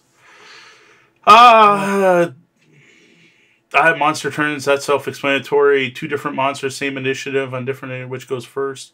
Yeah, it's important. 2 different monsters have the same initiative, and worth noting, if a player also has the same initiative, player goes first, and then you decide. It's considered one of those ambiguous things. Yeah, so anytime it's ambiguous, the players decide. Yeah, but it's always players before monsters if you get the same thing. Right. If a monster is revealed at the end of the round, this was important. A monster revealed at the end of the round is spawn. This doesn't count as opening a door. The opening a door is not the end of the round. That's still part of your turn. This is one of those, like a scenario effect that says at the end of the turn, something goes up. You don't have it act right away. Whereas when you open a door, it doesn't matter if you're on initiative 99 somehow. Every monster in that room is going to go. They always activate the turn they spawn onto the board. But if something shows up at the end of a round, which is something that would have to be a scenario effect, that's different. Another one to mention that I don't know if it's on here is summons. The turn they're summoned never act. Doesn't matter who summoned them, players or monsters. The round they're summoned, think Magic the Gathering, summon sickness. They don't get to go. Right.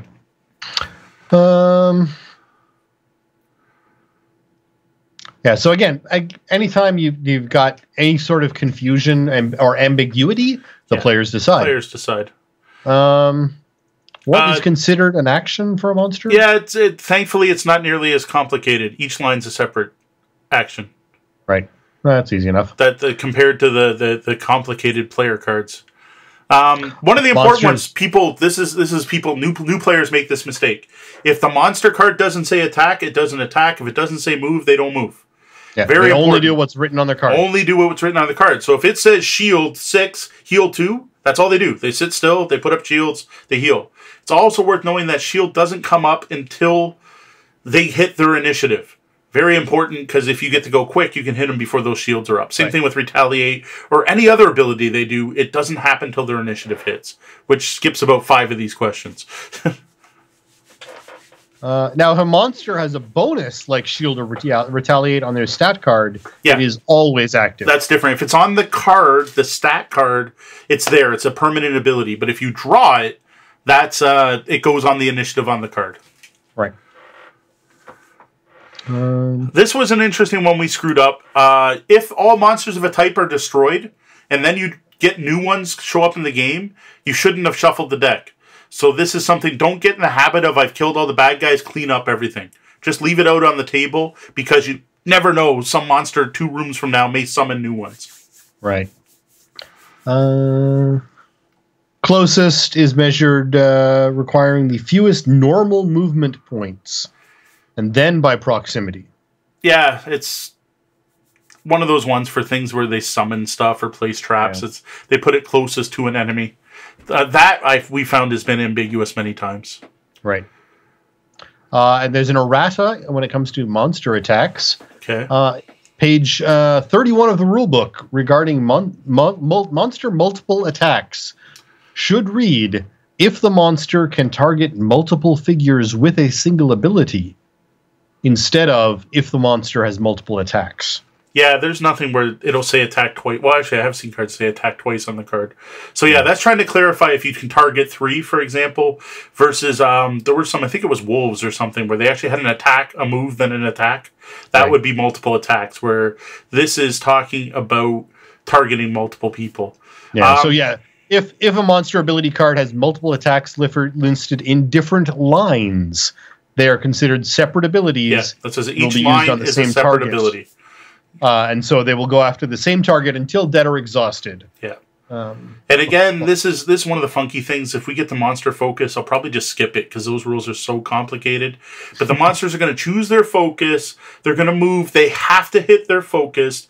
Then they're going to try to hit as many other people as they can. But they have to hit that focus with their best attack. They'll even move away from that focus so they don't have disadvantage. And then try to hit other people. Monster focus and monster moving is like a whole separate show. I'm sure there are people who've done videos on it and probably still gotten it wrong. If we do get to that, I'm probably going to skip that stuff because it's just it's overly. I've read so many flippin' pages of how to use the AI. So bosses are not elites. That's important.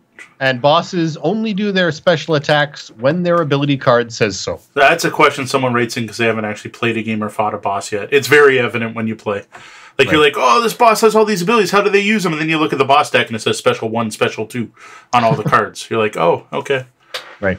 So, invisible characters, do we... You can, but the big thing is they consider them obstacles. So they don't focus on them. They can't move through them. They won't target them. They are considered obstacles, so even an area effect won't hit them. Like, they're obstacles. Like, I think it's pretty interesting. Now, you can do some funky stuff. Like, the important part here is if you turn invisible in a doorway, the monsters aren't going to move because they can't focus on anything past you. So that one's pretty interesting. So, while ranged enemies still may be able to shoot over you. Yes, because remember, obstacles don't block line of sight. Right. But again, like, it looks like you can create some edge cases using invisibility where in a doorway is a big one. It's kind of silly.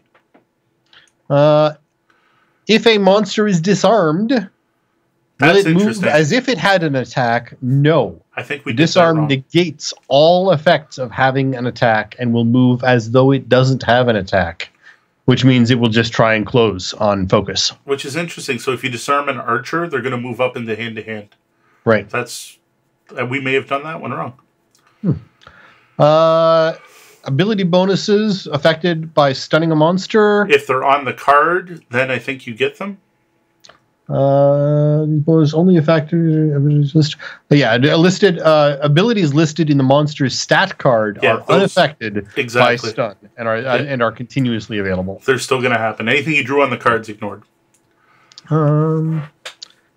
What happens if a non-stunned monster draws a card that gives it an on-death effect, but then gets stunned before it dies? The effect is applied, even if the monster is stunned at the time of their death. Okay. So on-death effects happen regardless of stunning. That one's interesting. I haven't seen that come up, but sure. Yeah.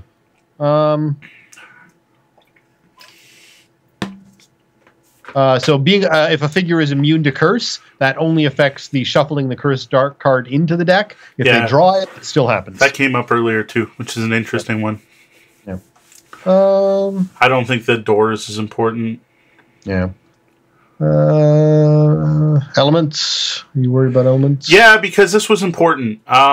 When the first monster takes its turn, all monsters of that type are going to get benefit because it's not like the first skeleton uses up the red infusion in the room. All the skeletons that turn are going to get to use the red infusion. But only the ones that have been revealed already. Yeah, if something new shows up later, then it's gone. So that one's kind of important. Again, focus. I don't know. Yeah. I'm thinking we're going to skip monster focus because it's rough. It's yeah. It's a pretty meaty. Mind control. Do we care? It happens. Okay. I think that's all explained in the rulebook pretty clear. When you mind control them, they're considered an enemy by other monsters and an ally by your characters. Right. Monster movement. Yeah, that one's kind of interesting. So what that is if a monster can't move, so for example, that ancient artillery we fought, you can't give them a move ability, but you could give them a move plus. Okay. Or, sorry, the other way around. If you give them move 3, so if you move 3 them, they can move. But if you give them move plus 3, they can't. Right, because they have a 0. Because they have a 0. That one's a little funky. Right. Okay.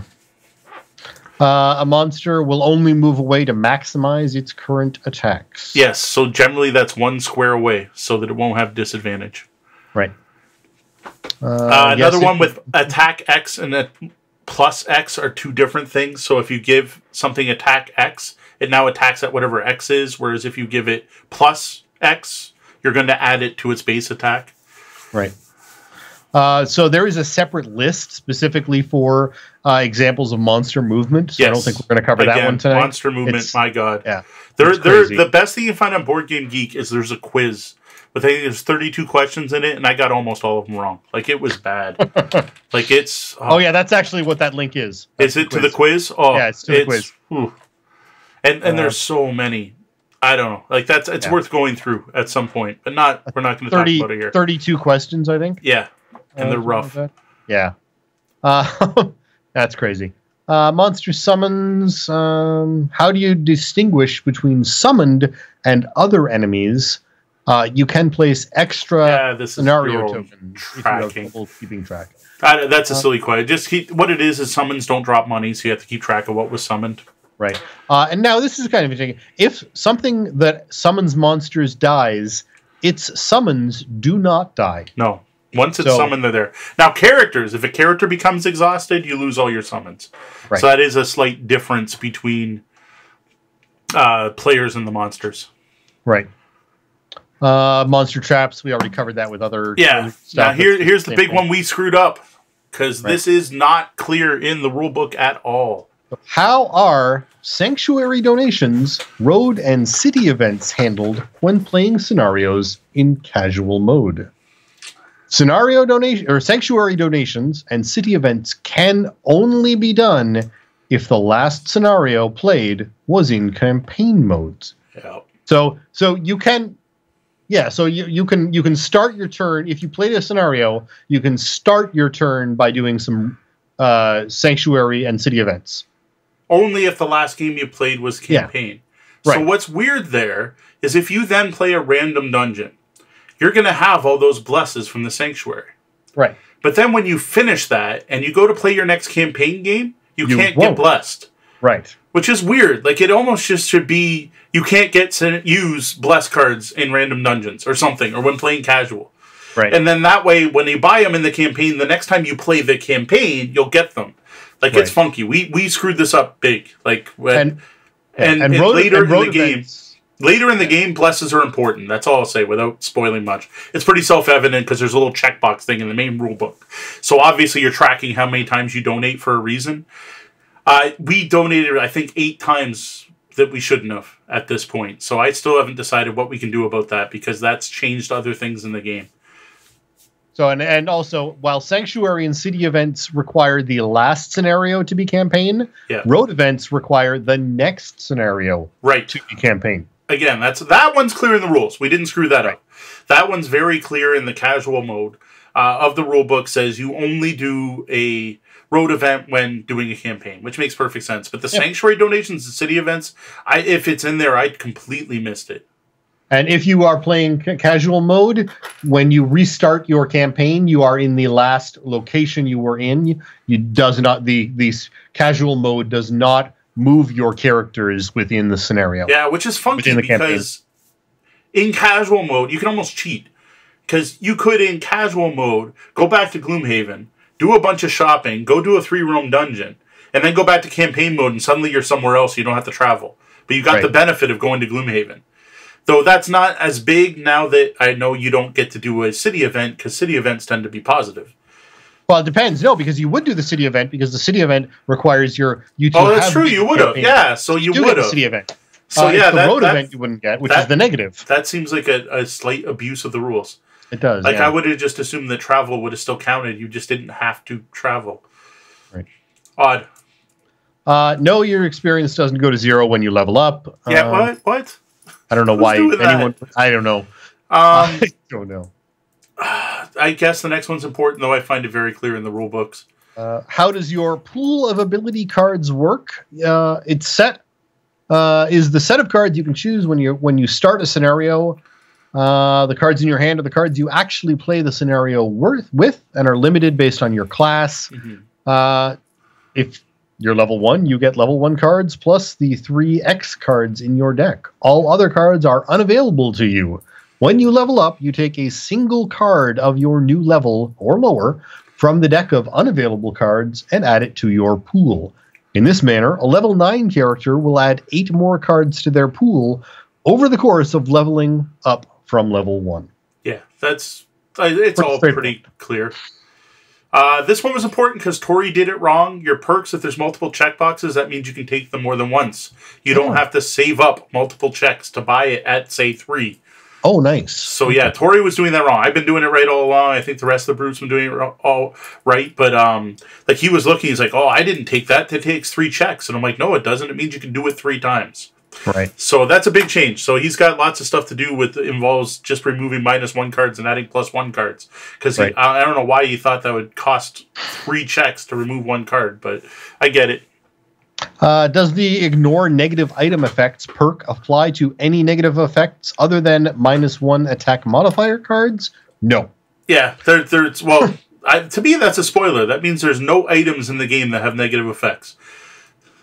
Well, no, it doesn't say that. It just says that they only apply to that. Yeah, I guess. I would assume it says ignore negative item effects would apply to any other ones, and there just aren't others.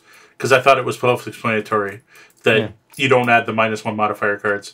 And seriously, the armor's way better if you take that perk. Right. Can I choose not to level up? No. Yeah. No, and you have to take checks if you get it.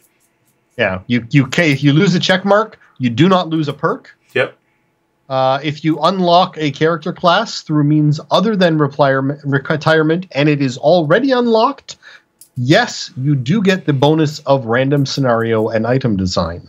No matter how a character class is unlocked, if you trigger it, you still gain the bonus. Yeah, whenever this is something that we obviously haven't seen. When you get a new character, it'll have numbers on the back of it, and that's new stuff you're going to add to the decks in the game. So that's something that hasn't happened yet. Yeah. Do I keep my personal quest secret? Weirdly, in the rulebook, it does say yes, which it says there's no official rule on this. But somewhere it says that it's your hand and you don't talk about your hand. So I guess it's a roundabout way of saying no. We've all kept them secret. Yeah. They say there's no official rule. I like to keep mine secret. So, do what you will. How do you retire, right? How does your character retire? There's a rule version 1. Don't worry about that. Newly created characters. Are we worried about lineage? I don't have no idea what lineage is, so I think that's a spoiler. That's probably when you retire a character, you get to open this book of heroes. I'm guessing it has something to do with that. So we have an errata here. When retiring, can players donate to the sanctuary and give the blessed cards to their next character? Okay. So apparently it says player. It says player, and it should say character. No, that's just silly. So oopsie. I would go with the whole rule. You're not allowed to give items or gold to other characters, and that would be the equivalent. Yeah, that's a silly one, but all right, sure. You can't will your blesses to the next. The next version. It's an odd one. Enhancements is something I haven't even unlocked in the game. They're mentioned in the rule book. I kind of skipped over that section. So at this point, I don't know if we want to read these off or not. No, we can skip. We don't spoil it for you or other people. Yeah, so. It's in the main rule book, and I'm assuming it's explained clearly, but we haven't actually unlocked those yet. Right. Scenario effects. If I have the ignore scenario effects perk, can I ignore the effects of event cards? No, it's scenarios only. That's why it says scenarios. Your city and road events aren't scenarios. And if you have the ignore scenarios effect perk, you cannot choose to take them. Yeah. You've chosen to ignore them, so suck it up, Buttercup. Yeah, again, I have to assume that's one for battle goals. There must be some reason you would want the negative effect to happen. More than likely. I did think it was interesting that summons aren't helped by your perk. Right. So that's I don't think it's come up, but if you have it ignore scenarios, well, sorry, your summons are still cursed or whatever. Right. How do you track lost prosperity? However the heck you want to. If you've lost it, make a note. Come on. Well, no, it's something you mark on the actual board with a Right. permanent. We've been doing it with a permanent marker. I didn't know you could lose it. Well, yeah, that's the thing. Like lost prosperity. That's what. Yeah, I didn't know you could lose prosperity. Spoiler. If characters drop in and out of a party, which ones are affected by the results of events, both road and city? Yes. Only the characters that are present are when the event card is resolved. So yeah, that kind of makes sense. If players take a day off, they don't get affected. Yeah, which would have mattered more if you were doing them when you do random dungeons like we were. Right. So now this one is interesting. If you're and you know you were talking about how before you had been choosing your cards earlier. Yes. Than you needed to. Yep. But if you are forced to discards because of an event, you have to, and you haven't chosen your cards the way you're not supposed to. Yeah. You have to build your deck and then do that discard. So later on, which is interesting because then you could put in a card you don't want because you know it's going to be discarded. Yep. But I mean, so you still take the hit. I mean, you're still one card short, but you've chosen which card you're short. You can consume items during a road event. That's interesting. So I assume that's probably heals. Yeah, I don't know. That's interesting. I'm guessing some road scenarios probably specifically say. Yeah. Unavailable means unavailable. Yeah, it's equip it item. Yeah. You only do road events when going to a scenario, not when back. Returning home. Yeah, that's right in the rules. The most interesting are these typos on the city events. Make me wonder if basically what it means is everything. Well, these are all release one though. Yeah, but the other thing too is all it means is everything's each. If it says lose 1 something, gain 5 something, gain 1 check, it means every character. That's all that's pointing out. So there is a spoiler here, but it doesn't seem. I haven't clicked on that. Crazy vital. It's literally just a rune. So. Yeah, I have no clue. No, it doesn't mean anything to me, but that's fine. Scenarios. If a character has already been created, you don't have to go back to Gloomhaven to swap that character in. That's weird. But if they have not been created yet, you do have to go. So you can only create a character in Gloomhaven, but once a character is created, they can be swapped in and out freely. That's interesting. So that mainly comes up during linked events. So that's when you can go right at the beginning. You see these. The first 3 dungeons are linked, which means you don't have to go to Gloomhaven in between. So if you start off with a party of 3 and you do the first mission, you could technically add your fourth player in without having to go back to Gloomhaven. Right. That's different. So and here we go. Here's the big rule that hurt. If you play a random dungeon from the random dungeon deck, they do not progress the campaign in any way. Yeah. They do not trigger road events or city events, unlock new scenarios, gain town prosperity, or anything else that would impact the campaign world. Oh, yeah. They only help character progression, not city or scenario progression. Yeah, the important one there is that I couldn't find any of the rulebook that said you didn't do city events. And then we've had city events that caused us to gain town prosperity. Well, but now, again, as long as your previous event, according to the earlier rules, as long as your previous event was a scenario and not random, then you're okay. Well, what it sounds like we probably have to do for the live stream is we have to do Gloomhaven at the end of the game instead of doing it at the start. Right. And then have everything set up and ready to go for the next game. So we have to. The only problem with that is I'd rather do it at the beginning. Yeah. Like read off those events and head off to town or whatever. That way we don't have to remember what we do last, a random dungeon. The other thing too is there's no rule here for it, but if I had played tonight solo and did a random dungeon, then the next game we played, Tori and Kat played and I didn't. They're going to get penalized for me doing the random dungeon. Right. Which is kind of silly. Or do they get the effect that you don't like? No, because I'm controlling the party. Right. I happen to be one member of the party, but I'm using the party sheet. So the party went and did something, even though the party's only me. Right. Because otherwise you could do some funky RPG stuff like split the party. Right. You guys go do a random dungeon while I go to town, and then you get the benefit because our last play was a campaign play, even though you weren't there, right? Like, it's funky. Right. Yep. No, I get that. That's weird. Here we go. Do bonus penalties from random scenario cards last one round or for the entire scenario? Unless otherwise indicated, it is the entire scenario. This is all... I'd skip all the rest of this. This is all pretty... Okay. Permanent death variant. If you want to play hardcore mode, go ahead. It's hardcore mode. I mean, everyone knows what that means. I didn't bother even reading those rules. Not for me. Real gamers know what that is. So we'll skip all these. Yeah, we're going to skip some spoilers here. There are personal quest spoilers that are basically... I don't know. I'm just there's so many personal quests that... So basically, if you aren't sure which scenarios are affected within a specific personal quest, you can come here and check. Yeah. So they actually enumerate. In this personal quest, this text means these scenarios. So that list is available here should you require it. And the ones below, I would have to say these are probably also spoilers in a way. Yeah.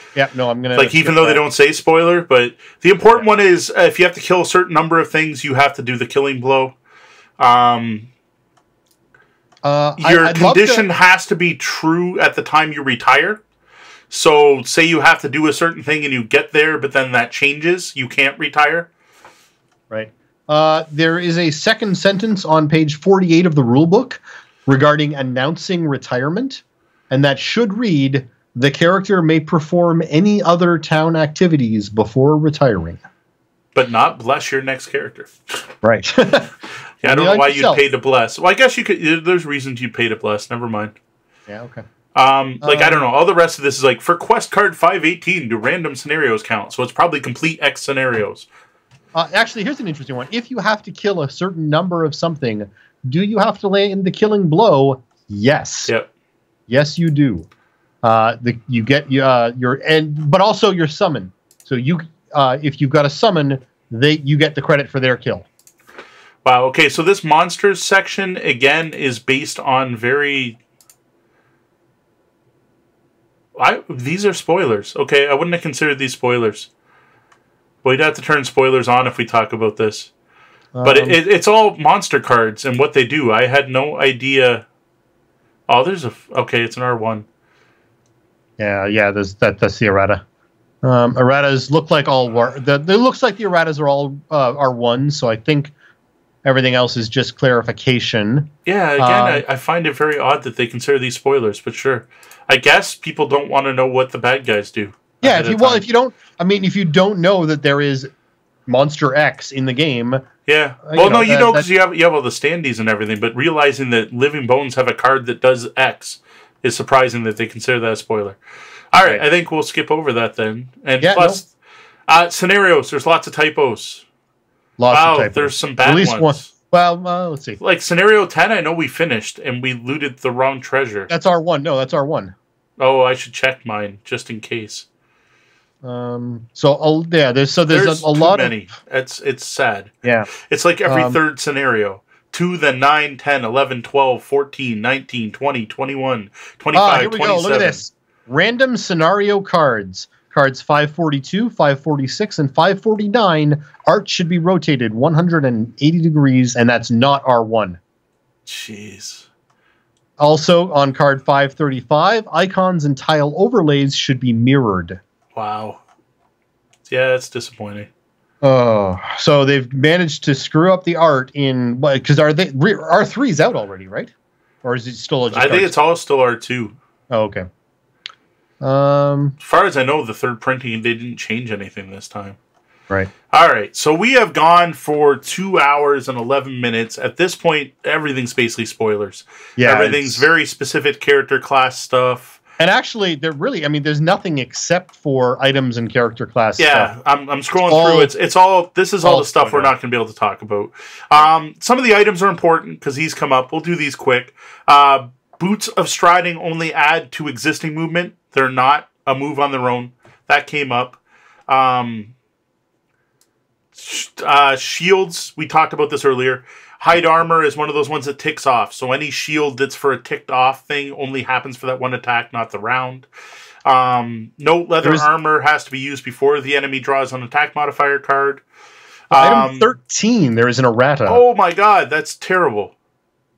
Wow. Well, that changes our game. Every person in the party just bought this item. So here's a good one for you people paying attention. The awesome Potion of Stamina only gets you 1 card back now, not 2. I want to ignore that difference. One. I probably wouldn't have spent the money. They nerfed that card huge. Because 2 actions is another round, right? That lets you get another long rest in. Wow. I'm a little bummed. Item 34 is actually the same sort of thing. I don't know the same errata. Don't know what that is. I bet you it's one that lets you recover 3 cards. I don't have the rest of these. That sucks. I'm just looking to see what's errata and what's not. That's frustrating. And so the only other errata, so there's an item 34 has errata. I'm not going to say what it is, but it's there. And also, item 141 has an errata. The rest is all just clarifications. Wow, that's big. I can't believe they nerfed that. There's an actual video game style nerf. They made that card half as useful. And it looks like, and I'm guessing that they've realized that they have done that. That wasn't a typo. That's an errata. That's a rule change. That's a rule change. That's a nerfing. Yep. Yeah, other than that, just go to it. We'll link it in the show notes under the show here on YouTube once it's there. I've linked it in the chat already. Not that we have anyone really watching us right now. But yeah, I definitely learned some things. Now, whether I remember all those things is yet to be seen. And oh my god, as completely strange and unlinked to this whatsoever, it was just announced by Board Game Geek that not only Kingdom Hearts Talisman, but Batman Talisman. Oh, wow. I knew about Kingdom Hearts. I shared that the other day when I heard about it. No, the one I'm excited about is WizKids, who make some really good games, got the license to G.I. Joe and Transformers. Yes. Like that I'm excited about. And My Little Pony, which my kids may be excited about. There's already some good My Little Pony games out there. But yeah, I couldn't believe that when I saw it. G.I. Joe and Transformers. Which probably means we're just going to get a bunch of hero clicks. But you never know. They make other very good games. Yeah, so yeah, Batman Talisman and USAopoly has also got the new Harry Potter Duels coming out this year. Yeah, which is an actual 2-player Hogwarts battle. It's a 1-on-1 competitive Hogwarts battle. So just some notes on the stream. Streaming upstairs instead of downstairs, 0.01% dropped frames. Yeah. So the Wi-Fi it's my Wi-Fi. Yeah. I wanted to try this to see if it worked, and everything seems to have gone really well. So yeah, at this point, it is 2:15. I'm going to officially sign out, though me and Sean might hang around and talk a bit more. We may look at some of the errata stuff, so I'm going to put the spoiler tag up. I probably should. You could probably wipe the explicit tag on YouTube, because I don't think we needed it. Nope. Maybe. I don't think we did. I said, no. I said POS once, but that was the closest I got to actually swearing. You actually said POS, not... Yeah, I actually said POS. There you go. I'm like, I don't know. It's possible I missed it. So there you go. That was the Tabletop Bellhop's Tabletop discussion of Gloomhaven, the FAQ and errata. Taking a look at all the stuff we missed in our games and things that I think are easy to miss. There will be a link in the show notes to that. While you're here on YouTube, smash that subscribe button. We'd highly appreciate it. If you're watching us on Twitch, hit that follow button. Join us every Friday where we try to play Gloomhaven at 8:30 p.m. Eastern, as long as we don't have 3 of 4 people sick, like happened tonight. In that case, we will still stream something Gloomhaven related. Maybe I'll open the other 2 character boxes and try playing solo sometime. I hear the game's really good solo. As well, you can catch the Tabletop Bellhop Gaming Podcast, recorded live every Wednesday night at 9:30 p.m. Eastern, where Sean and I answer your gaming and game night questions. Other than that, you can find us all over the web as Tabletop Bellhop, one word, and you can check out the webpage at tabletopbellhop.com. For Tabletop Bellhop, I am Mo Tuzano, the Tabletop Bellhop, and I'm Sean. Good night, game on.